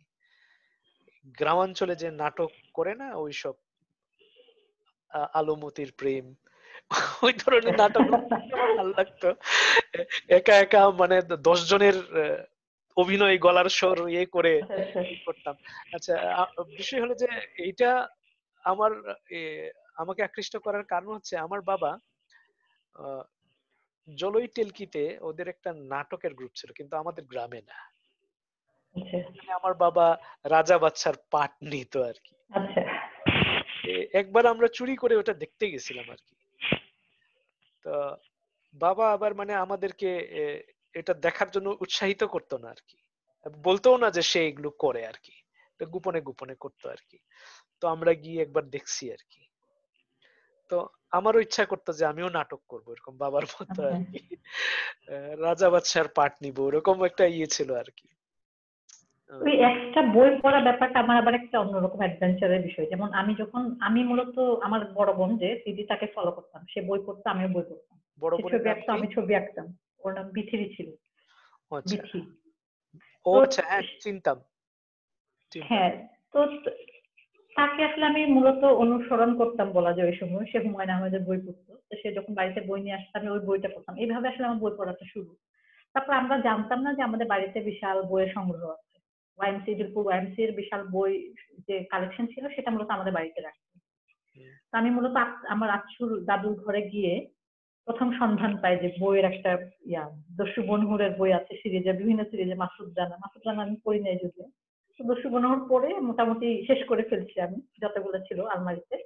এখন ওইটা পড়ার পর এখন আরো ইচ্ছা যাচ্ছে যে দস্যু বনোহর কে কিভাবে পড়বো। পড়তেন? বাসায় দস্যু এটা বনোহর মনে কে হয় পড়তেন?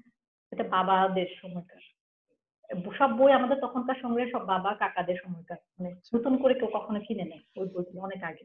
আমি মাসুদ রানা এবং দস্যু বনোহর পড়তাম চুরি করে। চুরি করতে হইতো কারণ এগুলো তো মানে মোটেও মানে নিষিদ্ধ ছিল এগুলো, মানে ফ্যামিলিতে আর কি এগুলো দেখলে, আচ্ছা আচ্ছা। ঠিক আছে। কিন্তু ওইটা আমাদের বাড়িতে আবার এটা মা কেন যেন অনেক বেশি আমাদেরকে, আমি জানি না, আমাকে অনেক দিচ্ছে, ফ্লেক্সিবিলিটি দিচ্ছে। তো আমি পড়তাম কারণ স্কুলে পড়াটাকে শেষ করতাম। এই জন্যই মা হয়তো বেশি খুব একটা করেনি, এটা নিয়ে খুব করা হয়নি। তারপরে ওইটা শেষ করার পর এখন বই তো শেষ, মোটামুটি সংগ্রহ শেষ। দাদুর আমার আচ্ছুর ঘরে যে আলমারির বইয়ের যে খনি ছিল ওইটা শেষ। এখন কি করব? আমি এই রুম ওই রুম ঘুরে বেড়াই। তো কাকার রুমে একদিন কি একটা বিশাল একটা ট্রাঙ্ক খুলতে গিয়ে পেয়ে গেলাম যে বিশাল বইয়ের মানে খনি ওইখানে। তো ওইখানে মূলত আমার বুদ্ধদেব গুহ পড়া, ওইখানে মূলত নিমাইয়ের বই পড়া। তারপর মানে ওই আমার কলেজ লাইফের মধ্যে আমি মোটামুটি এই বইগুলো পড়ে ফেলেছি। সব বুদ্ধদেব গুহর সব বই মোটামুটি হুম। ওইখানে। তারপর সঞ্জীব চট্টোপাধ্যায়, সঞ্জীব হ্যাঁ সঞ্জীব চট্টোপাধ্যায়, তারপর সমরেশ মজুমদার, ওনাদের সব বই ওখানে আছে মূলত। ওইটা মূলত ছিল ওয়াইএমসি এর। তারপর অনেক কমিউনিস্ট পার্টি অনেক বই ছিল, সেগুলো পড়ি নাই, অনেক অনুবাদ ছিল কঠিন টাইপের, এই জন্য নামগুলো অনেক কঠিন মতো, এই জন্য আসলে পড়া হয়নি। আর আরেকটা বইয়ের কথা আমার মনে আছে, পথের পাঁচালী। এই বইটা মূলত আবার হাই স্কুল থেকে নিয়ে আসা, আর ফেরত দেওয়া হয়নি। দিদি আচ্ছা, নিয়ে আসছিল মনে হয় কারো কাছ থেকে। তো এই বইটা আমি মোটামুটি ৩ বছর ধরে পড়া শেষ করেছি। 6, 7, 8 পর্যন্ত আমি পথের এটা পাঁচালী। বিভূতিভূষণ, হ্যাঁ, বিভূতিভূষণ বন্দ্যোপাধ্যায়। এটা তো ওই পড়েছি আমি, সময় আসলে আমার, দুই দুই তিনবার হ্যাঁ, পড়েছি। এই বইটা আমার আসলে ছোটবেলার বই। আরেকটা ছিল ছোটদের রামায়ণ। ছোটদের রামায়ণ আমার ক্লাস 6 এ পড়া শেষ এটা। আচ্ছা, তো আমরা একবার ক্লাস করতে করতে কৃষ্ণাজির সাথে একটা ক্লাস হচ্ছে, তো উনি কি একটা কথা প্রসঙ্গে চলে আসছে রামায়ণের গল্পটা। তো আমি উত্তর দিতে পেরেছিলাম, দিদি খুব খুশি হয়েছিল যে আমি জানি এটা নিয়ে। আমি ওটা ক্লাস 7-এ পড়েছিলাম মনে হয়। ওই আমাদের একটা বিশাল লাইব্রেরি ছিল, একটা সমৃদ্ধ লাইব্রেরি ছিল ইয়েতে, সিস্টারদের ওখানে। ওই ওই যে সিস্টারদের ওই যে পুরনো গির্জা আছে না এখন, পুরনো গির্জার হ্যাঁ হ্যাঁ হ্যাঁ পূর্ব পাশে একটা ঘর আছে, ওখানে মিটিং হইতো এবং হ্যাঁ ওখানে হ্যাঁ। একটা বিশাল লাইব্রেরি ছিল। ওটা সিস্টার ফিলো, সিস্টার রানী ওরা চালাইতেন। পরে কোনো কারণে আমার মনে হয় যে সিস্টার ফিলো যাওয়ার পরে ওই লাইব্রেরিটা কি করছে আমি জানি না, লাইব্রেরিটা আর আমি দেখি নাই। বাট আমি 6 থেকে 9 পর্যন্ত ওখানকার লাইব্রেরি আমি মানে প্রচুর বই ওখানে পড়ার সুযোগ হয়েছে আর কি ওখানে। কিন্তু আমরা হোস্টেল লাইফে কিন্তু কখনোই শুনি না লাইব্রেরি আছে হোস্টেলের কম্পাউন্ড, মিশন কম্পাউন্ডের ভিতর। ওখানে লাইব্রেরি ছিল এবং কালেকশনটা অনেক রিচ ছিল, আমাদের স্কুল লাইব্রেরি থেকে অনেক অনেক বই ছিল ওখানে এবং সব ধরনের বই ছিল। কিন্তু আরব্য উপন্যাস তখন মানে আমি ক্লাস 6 থেকে 8 পর্যন্ত আরব্য উপন্যাসটা আমি ওখানে পড়ছি। হ্যাঁ, ওই বইটা আমার পড়া হয়েছে ঠাকুরমার ঝুলি তখন হয়েছে, পড়ছি। হ্যাঁ হ্যাঁ। ঠাকুরমার ঝুলি আর আমাকে সবচেয়ে মজার ব্যাপার স্যার, আরেকটা বিষয়, আমরা সানডে স্কুলে বিভিন্ন রকম, আমরা তো আমাদের বাড়ির পাশে যেহেতু এঙ্গিকান চার্চের গির্জাটা, তো আমরা ওইখানে মোটামুটি যাওয়া আসা করতাম। সানডে স্কুল হতো। তো ওইখানে একটা মজার জিনিস হতো যে আমরা কিছু কিছু টাকা দিতাম, ওখানে যে ক্যাটেকিস্ট ছিল, ওই টাকা দিয়ে জমায়ে আমাদের একটা বছর শেষে একটা কুইজ হইতো বা কোনো কিছু প্রতিযোগিতা হইতো, ওখানে আমাদেরকে মানে পুরস্কার দেওয়া হতো আমাদের। আচ্ছা আচ্ছা। তো আমাদের এরকম ছিল কিন্তু ওই সিস্টার ফিলো যখন ছিলেন উনি আমাদের ইংরেজি পড়াতেন। টিচার হিসেবে খুবই ভালো ছিলেন, মানে অসাধারণ।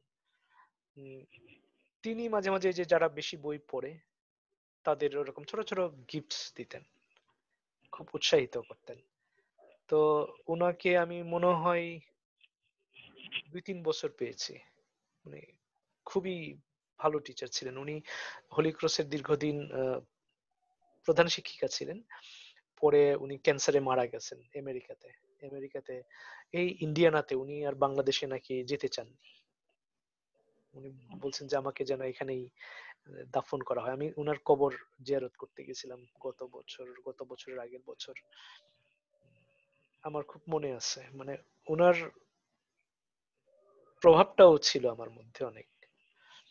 এই তারপর ইউনিভার্সিটিতে আসলে যতটুকু সময় দেওয়া দরকার ক্যাম্পাসে আমি অতটা সময় দিতে পারি নাই। আমি আসলে মেট্রিক পরীক্ষা দেওয়ার পর বাবার কাছ থেকে 150 টাকা নিয়েছিলাম গাড়ি ভাড়া হিসেবে দিনাজপুর যাওয়ার জন্য, একটা কোর্স করার জন্য। এরপর ফ্যামিলির কাছ থেকে আমার টাকা নেওয়া হয় না, আমি নিজে একদম ইনকাম করে নিজে পড়েছি। কাজেই আমার দৌড়াইতে হইতো। আমি ক্লাস থেকে এসে বন্ধুদের সাথে আড্ডা দেওয়ার আমার সুযোগ ছিল না। মাঝে মাঝে ক্লাসের ফাঁকে আড্ডা দিতাম, কিন্তু ক্লাস শেষ হয়ে গেলে আবার দৌড় দিতাম। এই জন্য গাঢ় ছেলে মেয়েদের সাথে টিএসসি তে সারাদিন আড্ডা দেওয়া আমার কখনোই হয় নাই। এই জন্য গাঢ় ছেলে মেয়েদের সাথে মেশাও হয় নাই আমার খুব একটা। ওদের কোনো প্রোগ্রামে সবার ছবি আছে, খেয়াল করবা আমাদের সময়ের। আমার ছবি কোথাও পাবা না ওদের সাথে, গাঢ়দের সাথে না। কিন্তু বাঙালি বন্ধুদের সাথে আছে ছবি আমার, কিন্তু গাঢ় ছেলে মেয়েদের সাথে আমার কোনো ছবি নাই, কোনো স্মৃতি নাই ইউনিভার্সিটি লাইফে। কারণ এটা আমারও হয়েছে। যে সময়ে তারা আড্ডা দিতেন ওই সময়ে আমি ব্যস্ত থাকতাম আমার পার্ট টাইম, আমার ইয়ে নিয়ে, টিউশনি নিয়ে। ঠিক আছে। আবার যখন আমি রাতে ফিরতাম তখন তারা আর নাই, তখন আড্ডা দিতাম আমি এই অন্যান্য ছেলে মেয়েদের সাথে। ওরা গান গাইতো, আমি শুনতাম, আমি একটু আবৃত্তি করতাম। আহ, ওই ওখানে একটা ইয়ে ছিল, কণ্ঠশীলন আবৃত্তি ওখানে স্টুডেন্ট ছিল। কণ্ঠশীলন। কণ্ঠশীলনে নাদিরা কিরণ এবং মজুমদার জুয়েল, তারা ওইটা চালাইতেন দুইজন। তো মজুমদার জুয়েল আবার আমার রুমমেট ছিলেন, আমার সিনিয়র। এখন ওই সংবাদ পড়েন মনে হয় একুশে টেলিভিশনে নাকি, এই আর কি। তো আমার অনেক ভালো ভালো বন্ধু ছিল, দুর্জয় রায়, তারপর গান লিখতো, গান গাইতো প্রদীপ কুমার সরকার, এরা। তারপরে যে পলাশ, সময়রা ছিল, মানে অনেক অনেক ভালো স্টুডেন্ট, তারা স্ট্যান্ড করা স্টুডেন্ট। তারপর আমার ডিপার্টমেন্টের বরেন্দ্রলাল ত্রিপুরা, তারপরে লরেন্স বেস্টরা, এরা ছিল। আরো ছিল সাম্যসাথী ভৌমিক, আশিস কুমার সরকার, এদিকে ছিল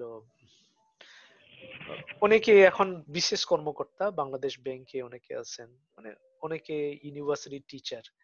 এখন head of the department, north south ইউনিভার্সিটির ইংরেজির যে বিভাগীয় প্রধান আমার ক্লাসমেট কলেজে, এবং ইয়েতে ডক্টর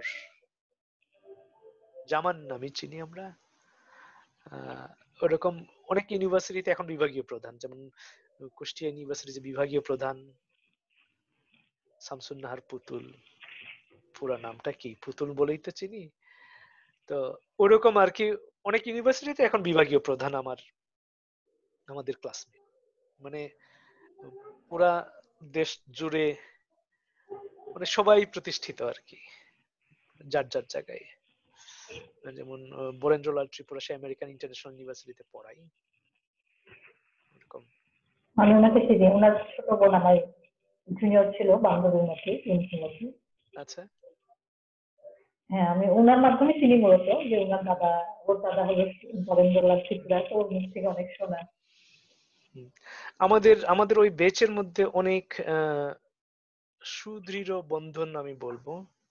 প্রতিদিন এই ব্যাচমেটদের সাথে আমরা কথা বলি, আমাদের একটা গোপন ফেসবুক গ্রুপ আছে, আচ্ছা। যোগাযোগ হয়, এরা পিকনিকের আয়োজন করে। আমি তো দেশের বাইরে থাকি, আমি জয়েন করতে পারি না, বাট তারা শেয়ার করে। ঠিক আছে। আমাদের একটা গ্রুপ আছে, প্রতিদিন দেখা হয়, চ্যাট হয়, একটা চ্যাটিং গ্রুপও আচ্ছা। আছে। ঠিক আছে, যখন যাকে রিচ করা দরকার আমরা রিচ করতে পারি, কে কোথায় আছে, সবার সবার ফোন নাম্বারও আছে আমাদের। ঠিক আছে, এটা একটা ভালো দিক আমাদের ইংলিশ ডিপার্টমেন্টের, সবার সবার সাথে যোগাযোগ আছে এখনো, যেটা কলেজের সাথে নাই, স্কুলের সাথে নাই। ঠিক আছে। তো এইবার আমরা একটু জানতে চাই তোমার কি স্বপ্ন ছিল। আমার আসলে আমি জানি না কেন এটা হয়নি আমার, এটা হয়তো আমার বরাবরই আসলে আমার যে পরিমাণ মানে লো কনফিডেন্স ছিল এটাকে আমাকে মানে উৎসাহিতে আমার অনেক সময় লেগেছে। তো ফ্যামিলি তো আসলে এভাবে কখনো বলা হয় না যে তোমাকে এইটা হতে হবে এইটা হতে হবে। ওই স্বপ্নটা আসলে কখনো তৈরি হয় না যে আসলে তোমাকে এইটা হতে হবে। আমি জাস্ট পড়াশোনা করে গেছি, কিন্তু যখন আমি বললাম যে প্রত্যেকটা স্টেজে আসলে আমার যে আপনি যেটা বলেছিলেন শুরুর আগে যে মোটিভেশন গুলো চেঞ্জ হয়ে যায়, ড্রিম চেঞ্জ হয়ে যায় ওইরকম। আমি যখন তখন চাকরি ইন্টারভিউ দিলাম, তখন আমাকে এইচআর থেকে জিজ্ঞেস করা হয়েছিল যে 10 বছর পরে আপনি নিজেকে কোথায় দেখতে চান। আমি তখন সেটা উত্তর দিতে পারিনি, কারণ আমার সামনে আসলে কোনো কিছু ছিল না যে আমি একটা ভিজুয়ালাইজেশন থাকে যে অমুকের মতো হতে চাই, সেরকম আসলে আমার কেউ ছিল না। আমি কাউকে আসলে কখনো দেখতে পাই না যে এইরকম হইতে হবে। সামহাও সেই ড্রিমটা তো করতে পারিনি বা আমার কেউ পারিনি আমি। তারপর আমি তখন পারি নাই। আস্তে আস্তে যখন আমি চাকরিতে ঢুকলাম ইন্ডিয়াতে, তখন আমার বিভিন্ন মানুষের সাথে দেখা, সেখানে আমার বিভিন্ন সার্কেল তৈরি হলো। খুবই ব্রিলিয়ান্ট একটা সিনিয়ররা, অনেক সিনিয়র। তো ওনাদেরকে দেখে আসলে আমার ড্রিমটা তৈরি হতে লাগলো আস্তে আস্তে, যে না আমি আসলে আমার এই জায়গাটা স্কিল আছে, এটাকে আমি কাজে লাগাতে পারবো। তখন আমি আসলে আইডেন্টিফাই করতে পারিনি স্টুডেন্ট লাইফেও যে আমার এই স্কিল গুলো আছে, যেটাকে আমি ইউজ করতে পারি, যেটা আরো এক্সপ্লোর করতে পারি, এরকম মনে হয় না। জব লাইফে ঢোকার পর আসলে মনে হলো যে না আমি আমার এই জায়গাটায় করে উঠছে, এই জায়গাটা আমি করতে পারি। আস্তে আস্তে চেঞ্জ হলো যে আমি যখন একটা লেভেল থেকে উঠে দাঁড়াচ্ছি যে আমি এখন একটা ডিসিশন মেকিং পজিশনে যেতে চাই, এরকম মনে হচ্ছে, মানে তৈরি হচ্ছে আস্তে আস্তে যে না আচ্ছা যে আচ্ছা। কোনো জায়গায়। আর একটা ব্যাপার যেটা আমি যেখানে থাকি, যে পজিশনে থাকি, সবচেয়ে বড় পজিশন হোল্ড করতে হবে তা না, কিছু কন্ট্রিবিউট করা মানুষের জন্য, সেটা আপনি ইনফরমেশন দিয়ে হোক, নলেজ দিয়ে হোক, যেভাবে হোক, সেটা আমার সবসময় এটা আপনাকে দেখে আমি সবসময় ইন্সপায়ার হয়েছি যে কিছু দিতে হবে কাউকে, মানুষ। হুম হুম। তারপরে আমিও। আরেকটা জিনিস আমার এক বন্ধুর কথা মনে হয়, আপনি হয়তো চিনেন, সোহেল হাজম। সে হুম বলেছিল একবার কথায় কথায় যে আমরা হয়তো ভাবি যে একজন চলে গেছে অনেক দূরে, সে এডুকেটেড, সে পড়াশোনা করেছে, কিন্তু সে জব করছে এই জায়গায়, সে আমার থেকে বিচার। কিন্তু প্রত্যেকটা শিক্ষিত মানুষ কোনো না কোনো ভাবে সমাজকে কন্ট্রিবিউট করে, হয়তো সেটা চোখে দেখা যায় না, প্রত্যক্ষ হোক পরোক্ষ হোক। সেটা এই কথাটা আমি আমি বিলিভ করি যে কোনো এডুকেটেড মানুষ, কোনো সচেতন মানুষ, সে যেখানে যে পজিশনে থাকুক, সে কোনো না কোনো ভাবে সে সমাজকে কন্ট্রিবিউট করে। হ্যাঁ, কিছু করে, করে না তা না, সবাই কম বেশি সব মানুষেরই কন্ট্রিবিউশন থাকে, কারোর একটু কম কারোর একটু বেশি। হ্যাঁ।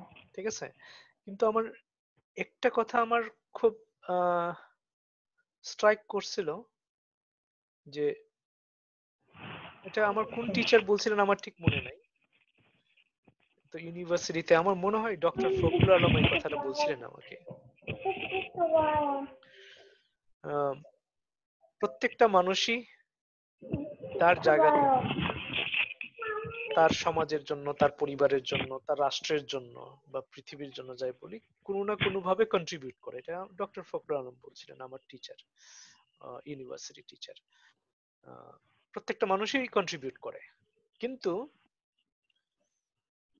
আমি সেটা দেখি না, বা আমাদের কারোরই সেটা দেখা অত গুরুত্ব দিয়ে দেখার বিষয় না। গুরুত্ব দিয়ে দেখার বিষয় হলো যে আমি আমার দায়িত্বের বাইরে কতটুকু করি মানুষের জন্য। সেটা দিয়ে তোমার বিচার হবে তুমি কত বড় মানুষ, কত উদার মানুষ। সেটা অবশ্য ঠিক। তুমি নিজের জন্য করেও কোনো না কোনো ভাবে মনের অজান্তে তুমি কন্ট্রিবিউট করো, হুম। কিন্তু তুমি কিন্তু সচেতন তোমার। ইন্টেনশনালি, সচেতন হ্যাঁ, ভাবে কতটা করছি, ইন্টেনশনালি তোমার চাকরির সেটাই। বাইরে বাইরে তোমার চাকরির বাইরে, তোমার দায়িত্বের বাইরে তুমি হ্যাঁ। মানুষের জন্য কি করো। আমি একজন প্রফেসর, এখন আমি প্রফেসর, আমি ছাত্র পড়ানো আমার কাজ, হুম। এটা আমার রেসপন্সিবিলিটি, কিন্তু এর বাইরে আমি কি করি ছাত্রদের জন্য, সেটা হলো আহ, প্রত্যক্ষ কন্ট্রিবিউশন। আর উনি মনে হয় ইমপ্লাইড এই কথাটা বলছিলেন, যে ইমপ্লাইডলি আমরা কোনো না কোনো ভাবে কন্ট্রিবিউট করি হ্যাঁ, কোনো সেটা মানুষের জন্য। অবশ্যই। এই আর কি। না, আপনি দেখেছেন আমি কেন এটাতে একমত হয়েছি যে সব সব মানুষ কিন্তু একরকম না, এটা আপনাকে প্রথম মেনে নিতে হবে। সমাজের সকল মানুষ, সার্কেলের সব মানুষ একরকম না। পিছনে থাকতে পছন্দ করে, কেউ দূর থেকে বলে যে, কেউ যখন আমাকে যেমন একটা কাজ করছে, আমার অনেকগুলো বন্ধু আছে, কেউ হয়তো বলছে ঠিক আছে আমি তোর সঙ্গে আছি, আরেকজন বলছে ঠিক আছে ওরা কাজ করে যে আমি পিছনে আছি, মানে এই টাইপের অনেক ধরনের। তার মানে আমার ওই অ্যাকশনটা কিন্তু পিছনে আরো অনেক মানুষ আছে অ্যাকশনের পেছনে, এরকম হয়। এটা হতে পারে যে সবাই সবসময় সামনে আসবে তা না, থার্ড ইয়ারে ফোর্থ ইয়ারে থাকতে পারে।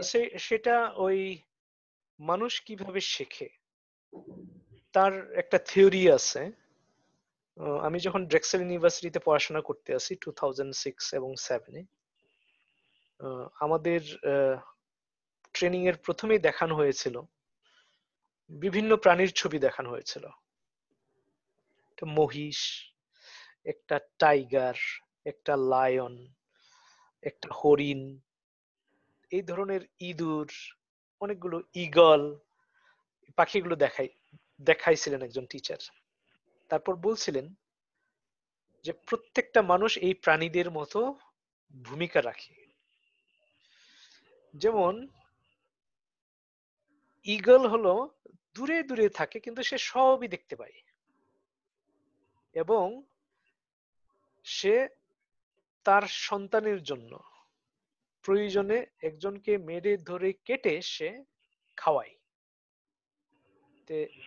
কোনো কোনো মানুষ এই ঈগলের মতো, সে অনেক দূরে থেকে দেখতে পায়, জীবনটা অনেক দূর থেকে দেখতে পায়, এবং প্রয়োজনে সে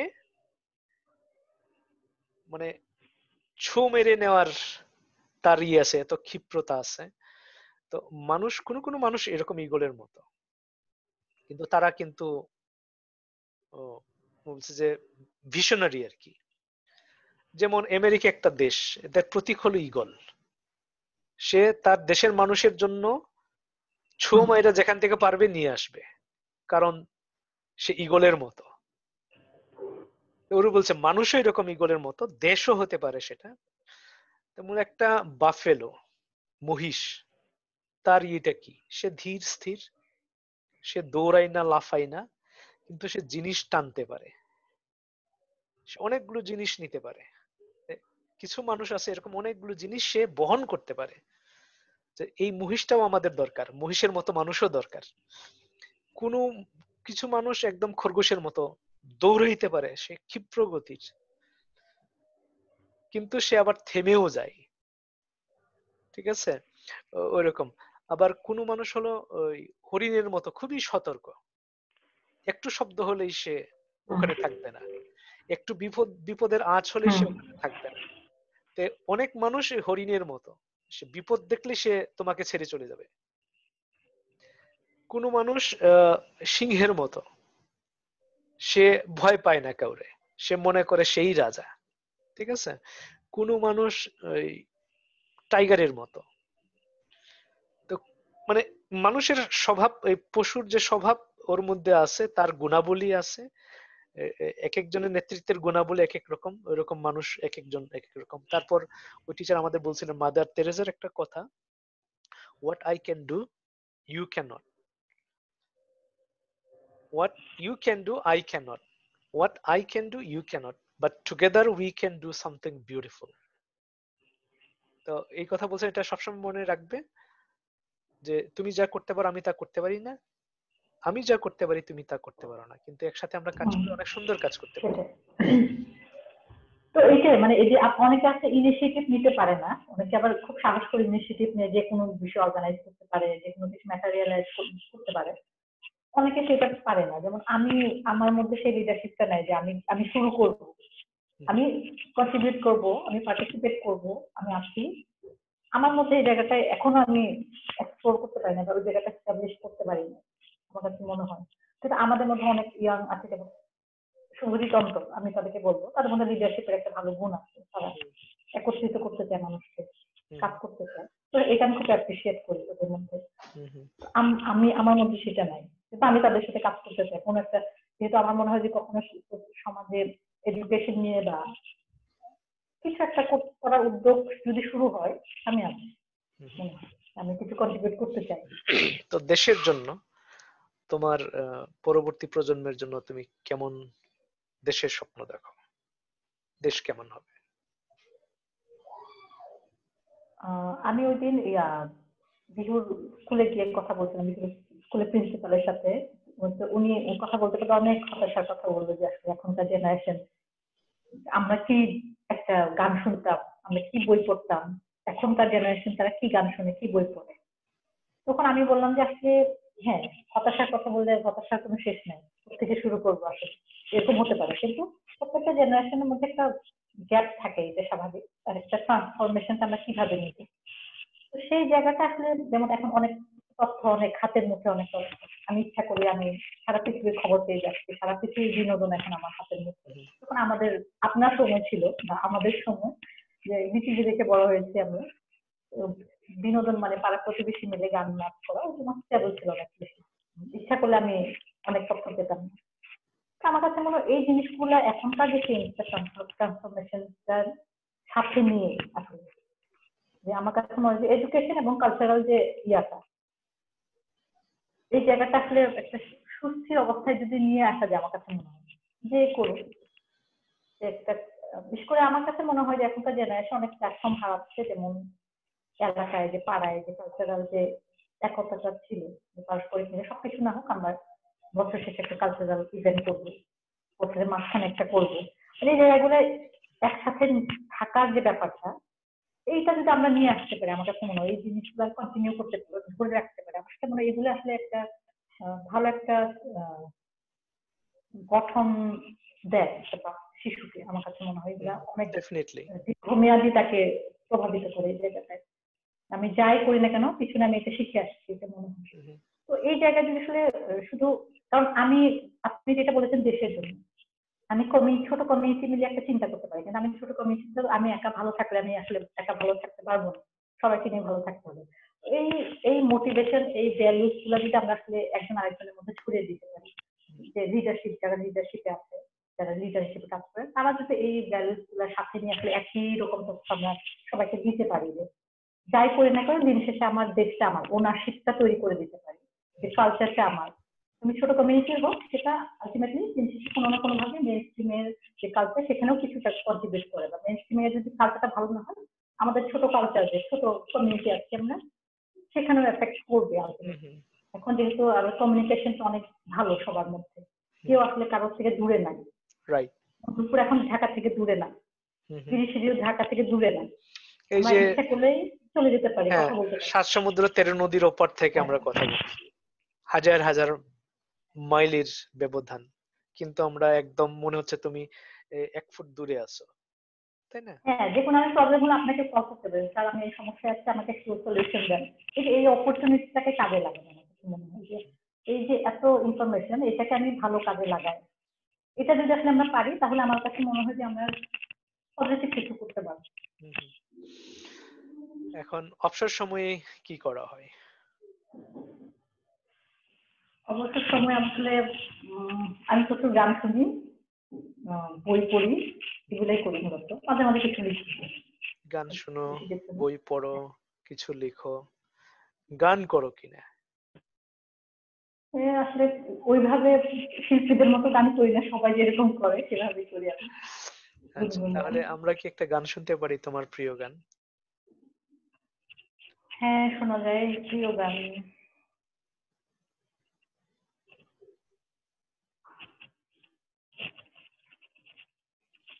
স্যার এখন কি আপনি হেডফোনটা একটু খুলে দিই? কোনো অসুবিধা নাই। খুলে দেব?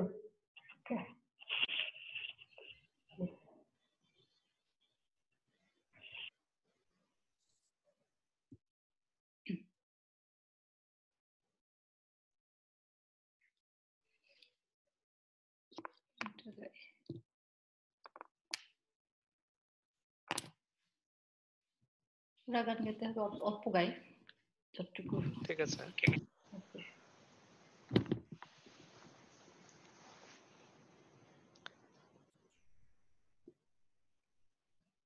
যে রাতে মোর দুয়ার ঘুলি ভাঙলো ঝড়ে, জানি নাই তো তুমি এলে আমার ঘরে, যে রাতে মোর দুয়ার গুলি ভাঙলো ঝড়, সব যে হয়ে গেল কালো, নিভে গেল দ্বীপের আলো, আকাশ পানে হাত বাড়ালে কাহারো তরে, জানি নাই তো তুমি এলে আমার ঘরে, যে রাতে মোর দুয়ার গুলি ভাঙলো ঝড়। অন্য গানটা দেখি স্যার, এটা তো ঠিক আছে, ঠিক আছে। হয়ে গেছে।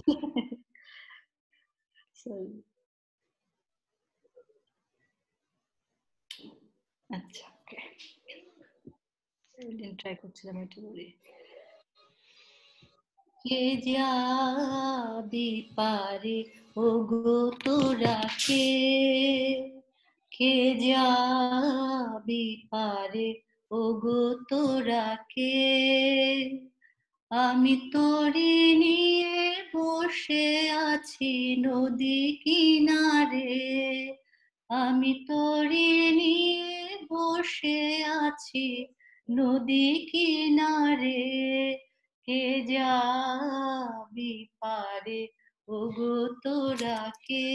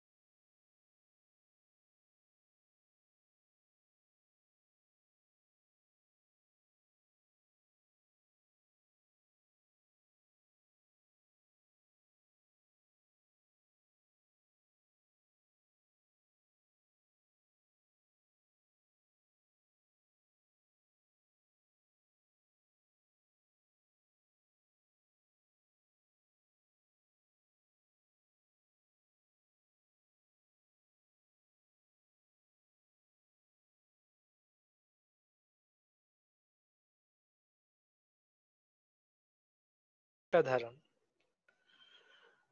তুমি কিন্তু রেগুলার গাইতে পারো, ঠিক আছে। আমাদের দেশের অনেক স্টারদের থেকে তোমার গলা ভালো, সত্যি কথা। আম, আরেকটা কথা জানতে চাইবো, যখন তুমি কিছু করতে চাও, তুমি একটা টার্গেট সেট করলে, টার্গেট মিস হয়ে গেলে তুমি কি করো? প্রথমত মন খারাপ তো হয় অবশ্যই, যে হয়তো এটা কাটায় উঠতে একটু সময় লাগে, তবে ঘুরে দাঁড়ায় আমি সবসময়। যদি সেটা মনে হয় যে না, এটা আমার ভুল সিদ্ধান্ত ছিল, যে এটা হয়তো টার্গেট করা ঠিক হয় না, তখন হয়তো আরেকটা সেট করি। কিন্তু যদি মনে হয় যে না, এটা আমার কোথাও ঘাটতি ছিল, যে এই জায়গাটা আমাকে পৌঁছাতে হলে এই জায়গাটা ঘাটতি ছিল, কোনো একটা জায়গা মিস করেছি, ওই জায়গাটা আবার চেষ্টা করি আমি যে আরেকটু ভালো করে করার জন্য।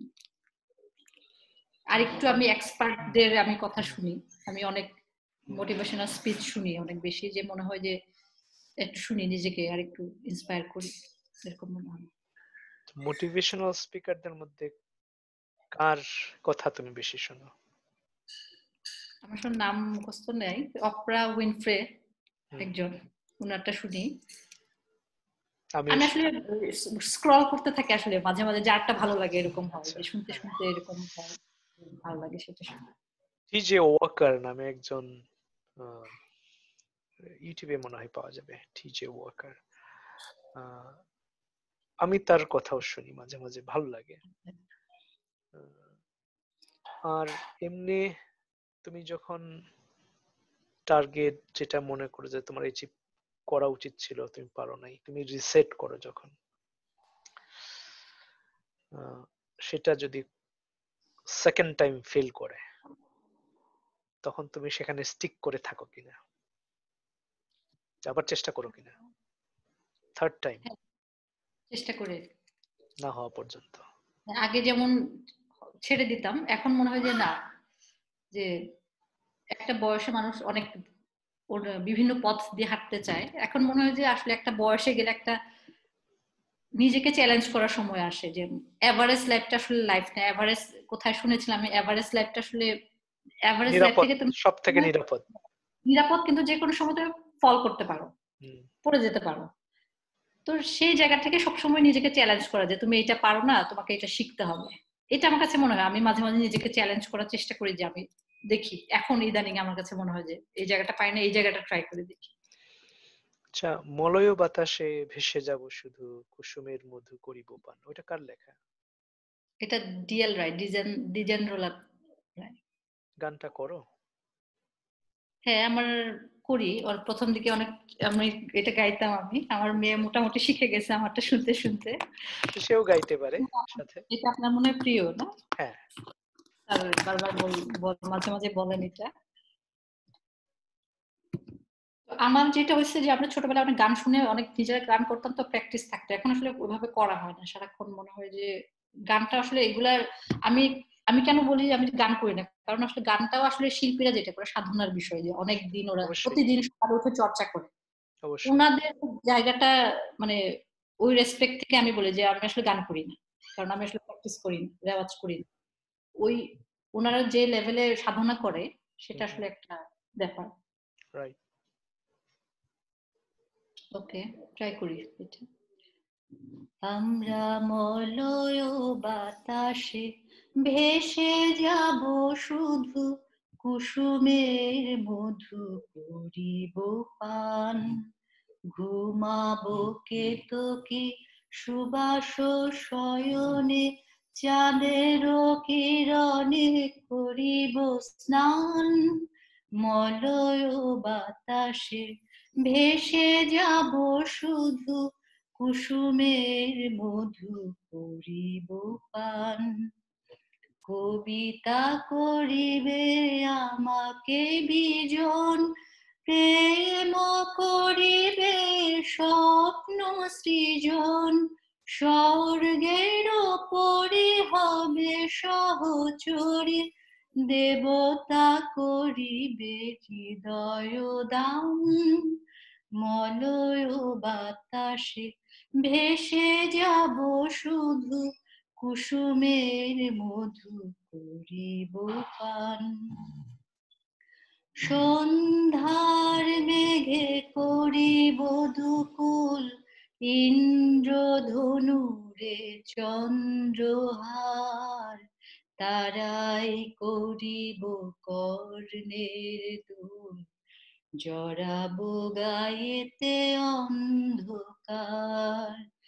বাষ্পের সনে আকাশে উঠিব, বৃষ্টির সনে ধরায় লুটিব।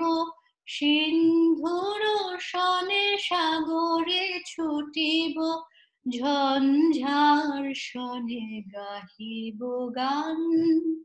মলয় বাতাসে ভেসে যাব শুধু, কুসুমের মধু করিব পান। ওয়ান্ডারফুল। তো ধন্যবাদ। তা এখন শুনবো, আমরা শেষ পর্যায়ে চলে আসছি কিন্তু। আমার ঢাকা বিশ্ববিদ্যালয়ের একজন টিচারকে আমার আরো 15 মিনিট পরে ফোন করার কথা। আমাদের 15 মিনিট সময় হাতে আছে এখনো। আমরা আশা করি তার আগেই শেষ করতে পারবো। আম, সর্বশেষ জানতে চাইবো, এই পৃথিবী তো আসলে আমাদের, আমরা এটাকে মাদার আর্থ বলি। পৃথিবী আমাদের মা। দেশ তাহলে কি? দেশও আমাদের মা। মা, দেশ আমাদের মা, পৃথিবী আমাদের মা। তো মায়ের জন্য আমাদের স্বপ্ন আছে। তো পৃথিবী আরেকটা মা। এই পৃথিবীর ভেতরে আমার দেশ আছে। আমি পৃথিবীর বাইরে না, আমার দেশ পৃথিবীর বাইরে না। পৃথিবীর যদি ভালো কিছু হয় আমার দেশের জন্য ভালো হবে, আমার দেশেও যদি ভালো কিছু হয় পৃথিবীর জন্য সেখান থেকেও ভালো কিছু আসবে। তো এই পৃথিবীর জন্য, মাদার আর্থের জন্য মানে তুমি কিরকম চিন্তা করো? তোমার এই পৃথিবীর জন্য কি স্বপ্ন আছে? এখন যেটা নতুন মানে আমরা অনেকদিন থেকেই শুনছি যে পৃথিবীটা এখন গ্লোবাল ভিলেজ, আসলে কেউ কারোর থেকে ডিটাচ না। যেমন আমি আপনার সাথে আমেরিকায়, আপনি বসে আমার সাথে কথা বলছেন, দেখে মনে হচ্ছে যে আমরা একই রুমে কথা বলছি এরকম। হুম পৃথিবীটা যদি গ্লোবাল ভিলেজ হয় এবং আমাদের যে বিভিন্ন প্ল্যাটফর্ম আছে, যে সামাজিক যোগাযোগ মাধ্যমগুলো আছে, তো সেখানে কিন্তু আমরা অনবরত মাঝে মাঝে আমরা কাশ্মীরের জন্য কথা বলছি, মাঝে মাঝে ইরানের মধ্যপ্রাচ্যে যে যুদ্ধ হচ্ছে সেগুলো নিয়ে কথা বলছি। এই যে এই প্ল্যাটফর্ম ইউজ করছি, বা যাদের সশরীরে যাওয়ার সুযোগ আছে, যেমন আপনি জাতিসংঘে যাওয়ার সুযোগ আছে, এই প্ল্যাটফর্ম গুলা ব্যবহার করা, বা আমি লিখতে পারি, সেখানে আমি কিছু লিখছি, সেটা দিয়ে আমি কতজনকে ইনফ্লুয়েন্স করতে পারবো, সেটা হতে পারে একজন। কারণ আপনি জানেন না, একটা রুমের মধ্যে 50 জনের সামনে কথা বলছেন, কে আপনার কথা দিয়ে মোটিভেটেড হবে, ইনফ্লুয়েন্সড হবে, আপনি কিন্তু বলতে পারেন না। সেটা একজন হতে পারে, 10 জনও হতে পারে। তো আমার কাছে মনে হয় একজন সচেতন নাগরিক হিসেবে, পৃথিবীর মানুষ হিসেবে, তো আমার যদি সেই সদিচ্ছাটা থাকে যে সবসময় যে আমি এরকম কিছু করব মানুষের জন্য, যে যেখানে পৃথিবীতে যুদ্ধ হচ্ছে তাদের জন্য কথা বলা, যারা অনাহারে আছে, যাদের আসলে ইকুয়াল রাইটস নাই, উইমেন আছে, পৃথিবীর যারা অনেক জনগোষ্ঠী আছে যারা পিছিয়ে আছে, বা আমার কমিউনিটির জন্য হোক, সেরকম প্ল্যাটফর্ম গুলো আসলে ব্যবহার করা। আমি চেষ্টা করবো আমার পক্ষ থেকে যতটুকু সম্ভব। সেটা কত দূর যাবে ভয়েসটা, এটা আসলে আমি বলতে পারবো না। তবে আমার মনে হয় প্রত্যেক মানুষেরই উচিত যে আমার এই যোগাযোগ মাধ্যম যে প্ল্যাটফর্ম গুলো হোক, সেটা সচেতন ভাবে ব্যবহার করা। সেভাবে আসলে আমরা কন্ট্রিবিউট করতে পারি, আমার কাছে মনে হয়। কারণ এর বেশি আমার এখন সক্ষমতা নেই, কারণ আমি এখনো জাতিসংঘের কেউ না, বা অন্য কোনো রাষ্ট্রের প্রধান না। এর বাইরে আমার এখনো কোনো মানে ওই রকম পাওয়ারটা নাই। সুতরাং আমার কিন্তু মনে তুমি হয় তো আমার জাতিসংঘেও অল্প অল্প তুমি তো কন্ট্রিবিউট করছো, তুমি কনসালটেন্সি হ্যাঁ, দিচ্ছ। এটা আমার একটা রোল আছে, যে আমার যতটুকু বাউন্ডারি আছে এর মধ্যে হয়তো আমি করছি। যখন যেটুকু ছোট একটা গণ্ডির মধ্যে আমাকে কিছু মতামত দিতে হচ্ছে, সেখানে আমি দিচ্ছি। এর বাইরে কিন্তু আমি পারছি না। কিন্তু এর বাইরে এসে আমি যখন একটা সাধারণ মানুষ হিসেবে কথা বলছি, সেখানে আমি সারা পৃথিবীর মানুষের জন্য কথা বলতে পারি। আমার কাছে সেটাই মনে হয়। ঠিক। আমার মনে হয় আমরা যেখানে আছি আমরা আসলে কোনো না কোনো ভাবে আমরা কন্ট্রিবিউট করতে পারি, প্রভাবিত করতে পারি। আমার মনে আছে আমার ছেলে মেয়েরা যখন প্রথম আমেরিকায় আসলো, স্কুলে তারা আমার একদম ছোট মেয়েটা ছাড়া তিনজনই খুব স্ট্রাগল করতেছিল, এবং প্রথম দিকে ওরা খুবই খারাপ করেছিল, খুবই খারাপ করেছিল। তো আমি যেহেতু তখন একা কাজ করতাম, বিশাল একটা ফ্যামিলি, তো আমি তখন ডাবল কাজ করতাম। আসলে ডাবল মানে কি, 8 ঘন্টার জায়গায় আমি 16 ঘন্টা, 17 ঘন্টা, 18 ঘন্টাও কাজ করতাম, কারণ আমার মেনটেন করতে হতো। তো আমার ওদের স্কুলে যাওয়ার আমার সুযোগ ছিল না। আর আমার ওয়াইফ যেহেতু প্রথম আসছে, তারও ইংলিশ ল্যাঙ্গুয়েজে ব্যারিয়ার আছে, সেও সাহস করতো না। তো আমি ব্রাদার ডোমিনিককে পাঠাইলাম।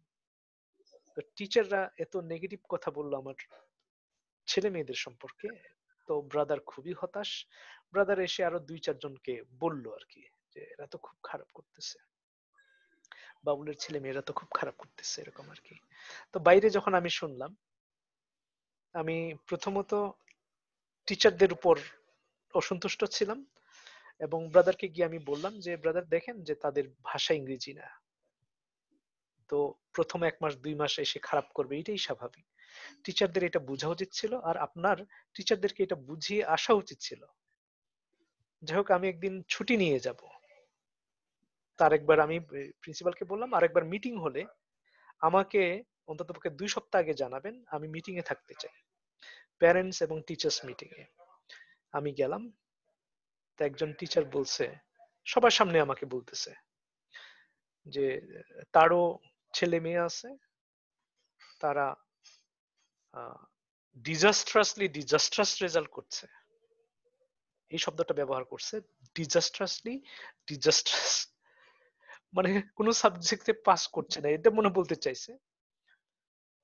যাক, আমি দেখলাম নাম্বার কিন্তু ওদের খারাপ না, ঠিক আছে, 65 পাইলে পাস, কোনটা 63 পেয়েছে, 61 পেয়েছে, 60 পেয়েছে, ঠিক আছে, কাছে আছে। তো এটা বাংলাদেশে তো মানে ওটা ফার্স্ট ডিভিশন মার্ক, ঠিক আছে।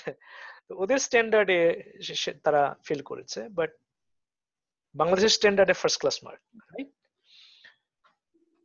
যাক, আমি শুনলাম ওদের কথা। তারপর আমি চাইলাম যে প্রিন্সিপালের কথা শুনি। বললাম যে মিস, আপনি কি কিছু বলবেন? তো বলে সবাই বলে ফেললে তারপর আমি বলবো। তা আমি বললাম যে আমরা অভিভাবকরা কথা বলার আগে আপনারা কেউ কথা বলবেন, কথা বলবেন, বলতেছে আর কি, যে অভিভাবক কেউই কথা বলছে না।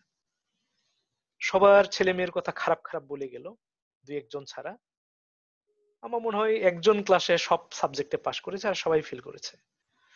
মানে অনেক এক বস্তা উপদেশ দিয়েছে। তো আমি বললাম যে আপনার কথাটাও যে আগে শুনতে পারতাম, তারপর যদি আমি বলতে পারতাম, আমি আপনাদের অ্যাপ্রোচটা দেখতে পারতাম। আমি বললাম তো আপনি কথা বলে ফেললে তো আমাদের কথা বলার সুযোগ থাকলো না। তারপর আপনি একটু বলেন, তারপর আমরা বলবো, তারপর আপনি বলতেন। তো টিচার অভিভাবকরা কেউ কথা বলবেন? কেউ কথা বলবেন, কারণ সবার ছেলে মেয়েই খারাপ করেছে, একজন ছাড়া। তো একজন যে হয়েছে সে তো থ্যাংক ইউ দিতে দিতে টিচারদের প্রশংসা করতে করতে শেষ করলেন, আর যাদের ফেল করেছে কেউই কথা বললেন না। তো আমি বললাম, প্রথমত যারা পড়াচ্ছেন অত্যন্ত ধন্যবাদ, আপনারা অনেক কষ্ট করছেন, কিন্তু আপনাদের ক্লাসরুমটা দেখার আমার খুব ইচ্ছা। হাউ ডু ইউ টিচ, আপনাদের টিচিং প্রসেসটাও আমার দেখার ইচ্ছা। তো আপনারা কেউ কি আমাকে আপনাদের ক্লাসে ইনভাইট করবেন? আমি দেখতে চাই। তখন বললো যে প্রিন্সিপালের অনুমতি নিতে হবে। আমি অনুমতি নিব, আমি দেখতে চাই। কারণ এইখানে বিভিন্ন দেশের স্টুডেন্টরা আসছে যাদের ভাষা ইংরেজি না, তাদেরকে আপনারা কিভাবে পড়াচ্ছেন সেটা আমার দেখার ইচ্ছা। কত যত্নের সাথে পড়াচ্ছেন। তখন একজন টিচার বলে ফেললো যে আপনার যে ছেলে মেয়ের যে অবস্থা, আমরা মনে হয় না যে এটা ইমপ্রুভ করবে, এই ধরনের একটা কথা বলে ফেলছে আর কি। তখন আমি বললাম আপনার ক্লাসটাই আমি প্রথমে দেখব যদি অনুমতি দেন, কিন্তু তার আগে আমি দুইটা কথা বলি। তো তখন আমাকে একজন বলতেছিলেন যে আমার কি টিচিং সম্পর্কে আমার কোনো অভিজ্ঞতা আছে কিনা। আমি বললাম যে আমি 36 বছর আমি বাংলাদেশে পড়ে আসছি। তোর সবাই হাসাহাসি করলো আর কি, 36 বছর, কিন্তু তোমার বয়সই তো 36 হবে না, এরকম আর কি। 36 বছর আমি এই জন্য বললাম, আমি 3টা কলেজে পড়িয়েছি। তারপর আমার নিজের একটা ইনস্টিটিউশন আছে যেখানে আমি পড়াই প্রতিদিন। আমার কলেজের পরে কলেজে আমি 12 বছর পড়িয়েছি, আমার নিজের ইনস্টিটিউশনে আমি 12 বছর পড়িয়েছি। আমার ইনস্টিটিউশনে যাওয়ার আগে আমি আরো 12 বছর পড়িয়েছি, আমি বাইরে পড়িয়েছি। দেন আমি Bangladesh institute of human resource ম্যানেজমেন্টে আমি এমবিএ এর ক্লাস নিয়েছি।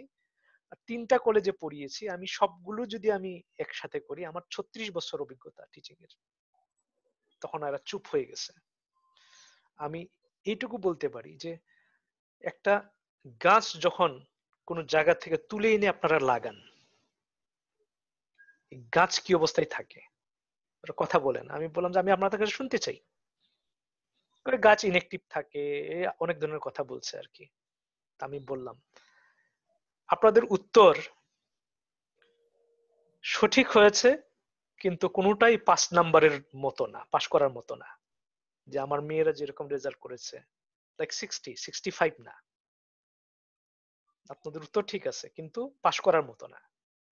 গাছ ইনএক্টিভ থাকে না, গাছ চুপচাপ থাকে না, গাছ স্ট্রাগল করে ওই নতুন পরিবেশে।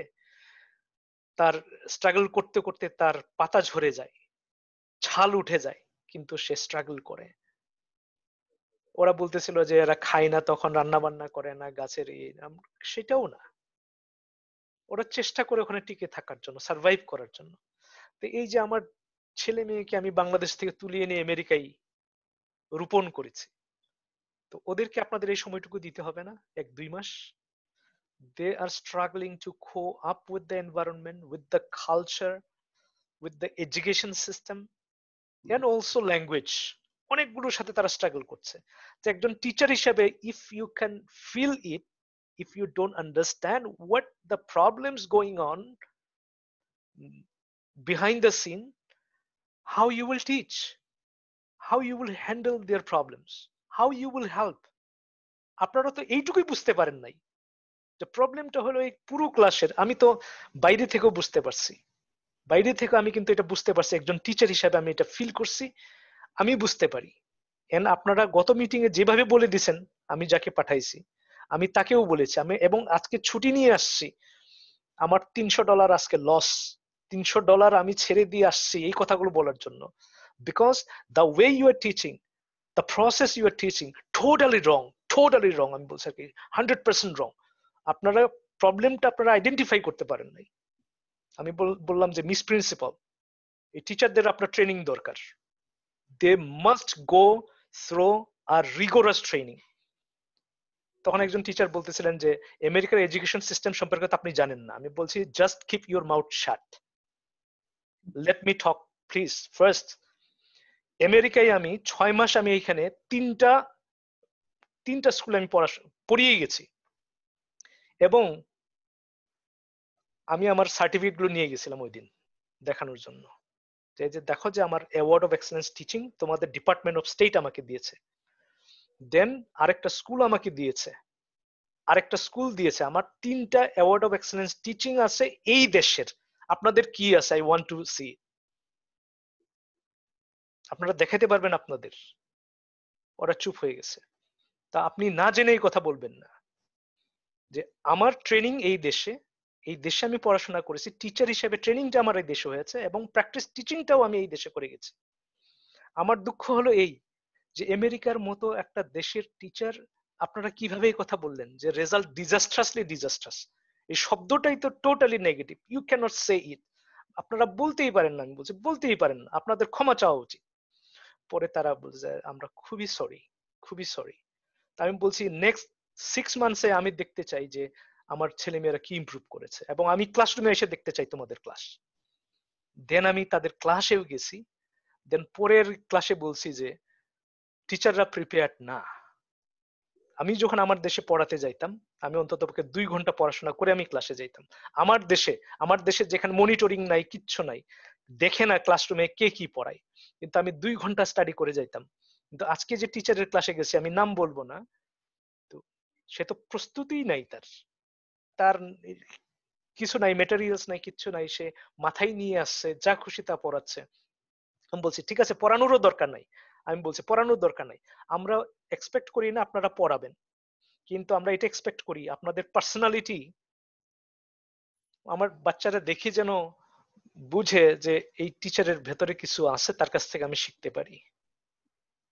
আপনারা অ্যাপ্রিসিয়েট করবেন। আমার আমেরিকা সম্পর্কে আমার অনেক উচ্চ ধারণা আছে, এবং আমি যেখানে যেখানে গেছি আমি খুবই পজিটিভ পাইছি ক্লাসরুম। কিন্তু এখানে এসে আমি 2টা ক্লাসরুম দেখলাম, আই এম নট হ্যাপি। আমি হ্যাপি না। আমি নেক্সট টাইম যখন আসবো, আমি চাই যে আমার ছেলে মেয়ে টিচাররা ওয়েল প্রিপেয়ার্ড থাকবে। আমি ক্লাসরুম দেখতে চাই, আমি সেটা পারবো কিনা। এবার বলছে যে হ্যাঁ, অলওয়েজ ওয়েলকাম। আমি 3rd টাইম গিয়ে দেখছি। দেন আমার ছেলে ওখানে কত 4 বছরের কোর্স 2.5 বছরে শেষ করেছিল, মানে এত ভালো করছিল। দেন মেয়েটাও ভালো করেছে, যে এখন যে আছে সেও ভালো করছে। ঠিক আছে, আমরা মনে হয় শেষ করতে পারি, যদি অডিয়েন্সের জন্য কিছু বলার থাকে। অডিয়েন্সের জন্য বলার আসলে আজকে সুযোগ দিয়েছেন, এটা হলো সবচেয়ে বড় আমার সুযোগ মনে করি। ধন্যবাদ। আর আপনি যে উদ্দেশ্যে এটা করছেন, তো আমার কাছে মনে হয় যে আমরা যারা শুনবো মেসেজটা যদি আমরা আসলে মূল মেসেজটা নেই, আসলে কেন আমরা বিভিন্ন জনের কাছ থেকে এক্সপিরিয়েন্স শুনছি। আমরা তো কেউ কোনো সেলিব্রিটি না, সাধারণ মানুষ, খুবই সাধারণ মানুষ। কেন শুনছি আমরা এই আপনি যে উদ্দেশ্যে করছেন সেই উদ্দেশ্যটা যদি বুঝতে পারে সবাই, তাহলে আশা করি এটার একটা কিছু আউটকাম বের হবে, আউটপুট একটা অবশ্যই একটা বড় কিছু, নিশ্চয়ই আপনার একটা বড় আমি একটা বিষয়। পার্সোনালি অবশ্য আশা করি না, কারণ কিছু মানুষের ভালো লাগবে, কিছু মানুষের ভালো লাগবে না। হ্যাঁ, এটা তো তবে অবশ্যই। হ্যাঁ, যারা ভালো লাগবে না তাদেরকেও স্বাগত জানাই। অনেক সমালোচনা হবে, অনেক কথা হবে, ঠিক আছে। আমি দেখছি এর মধ্যে 10টা ইমেল আসছে, যেহেতু আমি আমি মনে হয় শুরু করেছি 2 সপ্তাহ হয় নাই। আচ্ছা, আচ্ছা। কত 5-6 জনের ইন্টারভিউ নিয়েছি মাত্র, এর মধ্যে 10টা ইমেল আসছে। তো আশা করি অনেক আসবে। ওই ইউটিউব চ্যানেলে আমি ইমেল অ্যাড্রেসটা দিয়ে দিয়েছি। যেহেতু এখানে সকল শ্রেণীর মানুষের অ্যাক্সেস আছে, সকল শ্রেণীর মানুষের ইন্টারভিউ নিতে চাই, কথা বলতে চাই, কৃষক শ্রমিক থেকে শুরু করে একদম টপ লেভেলের মানুষদের আমরা এখানে আসার আমন্ত্রণ জানাই। যে কেউ ইমেল করে এখানে ইয়ে করতে পারে, theGlobalsDream@gmail.com। আমার কাছে মনে হয় যে এটার মাধ্যমে আসলে আমরা পৃথিবীর বাংলাদেশের সব মানুষের কথা শুনতে পারবো। আর আমি খুবই প্রাউড ফিল করছি যে আপনার একটা বড় একটা ইনিশিয়েটিভের একটা মানে ছোট একটা অংশ হতে পেরেছি, তো এই জন্য আপনাকে অনেক ধন্যবাদ। আমি মনে হয় ইমেল অ্যাড্রেসটা ভুল বলেছি, ওইটা হলো দ্য ড্রিমস গ্লোবাল, এমনি তো বলছি দ্য গ্লোবাল ড্রিম, ওইটার উল্টা দ্য ড্রিমস global@gmail.com। যে কেউ এখানে ইয়ে করে বলতে পারে যে আমি অংশগ্রহণ করতে চাই। আমরা সবাইকেই আমন্ত্রণ জানাই আর কি। তো থ্যাংক ইউ ভেরি মাচ।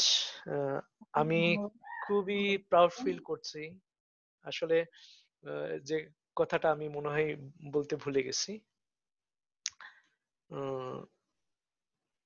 তুমি আমার এখানে কিছুদিন পড়তে আসতে, তারপর যখন আসলে না, তো আমি একবার জিজ্ঞেস করছিলাম যে ওই মেয়েটা কই, তখন মেয়েরা বলতেছে কোন মেয়েটা, আপনি আমাদের খুঁজেন না, এরে খুঁজতেছেন, কোন মেয়েটা বলতেছে আর কি। তো আমি বলতেছি সাথী বলতেছিলাম, তো নামটা বললাম যখন, তখন একটা মেয়ে বলছিল, ওর নাম মরিয়ম না কি নাম, একটা মুসলিম মেয়ে, সাথী কে, এরকম বলতেছে আর কি। তো আমি বললাম সাথী একটা নক্ষত্রের নাম। তো আমি এরকম বললাম, তো তো সবাই ওরা কি সাথী কি, ওরা চিনে না আর কি, ওরা পরে আসছে আর কি। তো অনেকদিন পর তোমার ফেসবুকে দেখলাম, তো ফেসবুক আসার পরে সাথী একটি একটি নক্ষত্রের নাম, ঠিক আছে। তো আমার কাছে খটকা লাগলো আর কি, যে আমার আমার মনে হলো যে আমি ওটা বলছিলাম, ঠিক আছে, মানে মিলে গেছে আর কি, কাকতালীয় ভাবে আর কি। সে যাই হোক, আহ তুমি মনে হয় বলছিলে আমাকে যে একদিন গান শোনাবা, আমি বলছিলাম যে তুমি গান টান করো কিনা। তারপর অনেকদিন পর তুমি একটা গান আমাকে রেকর্ড করে পাঠাইছিলা, মনে হয় 7-8 বছর পরে, ঠিক আছে, আমার ওইটা মনে আছে। তো যারা শুনছেন তাদেরকেও ধন্যবাদ। যে কেউ যদি অংশগ্রহণ করতে চান, দা dreamsglobal@gmail.com এখানে ইমেল করতে পারেন। আর আমরা একটা গান দিয়ে শেষ করে দিই। আবার গান? হ্যাঁ, আমি বাছাই করে দিব নাকি তুমি? না, আমি করি, আমি যত স্যার 1 মিনিট। ঠিক আছে।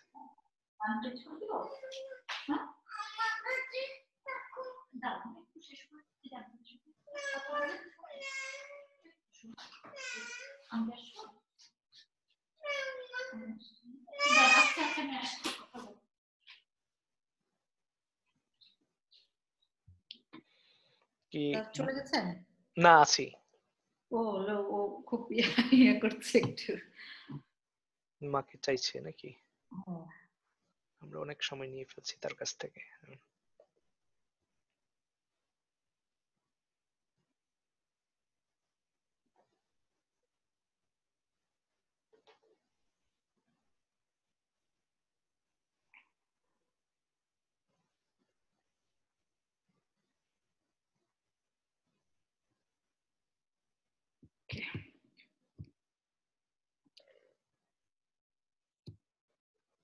ভিডিও না দিলে মনে ভালো স্যার, নাকি দিবে? দিলে ভালো। আমি কোথায় লেগে গেছে, এটা বন্ধ হয়ে গেছে। আচ্ছা, নিচে দেখো যে এটা ভিডিওর একটা ই আছে, আইকন আছে, ওখানে ক্লিক করতে হবে।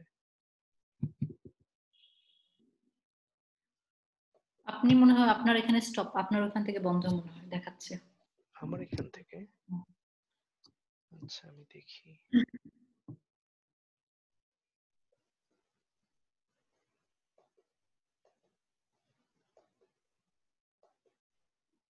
একটু কথা বলবা? হ্যাঁ, অবশ্যই শোনা যাচ্ছে না? শুনতে পাচ্ছি কিন্তু।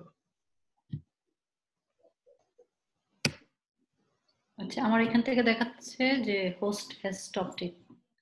Show non stop participants.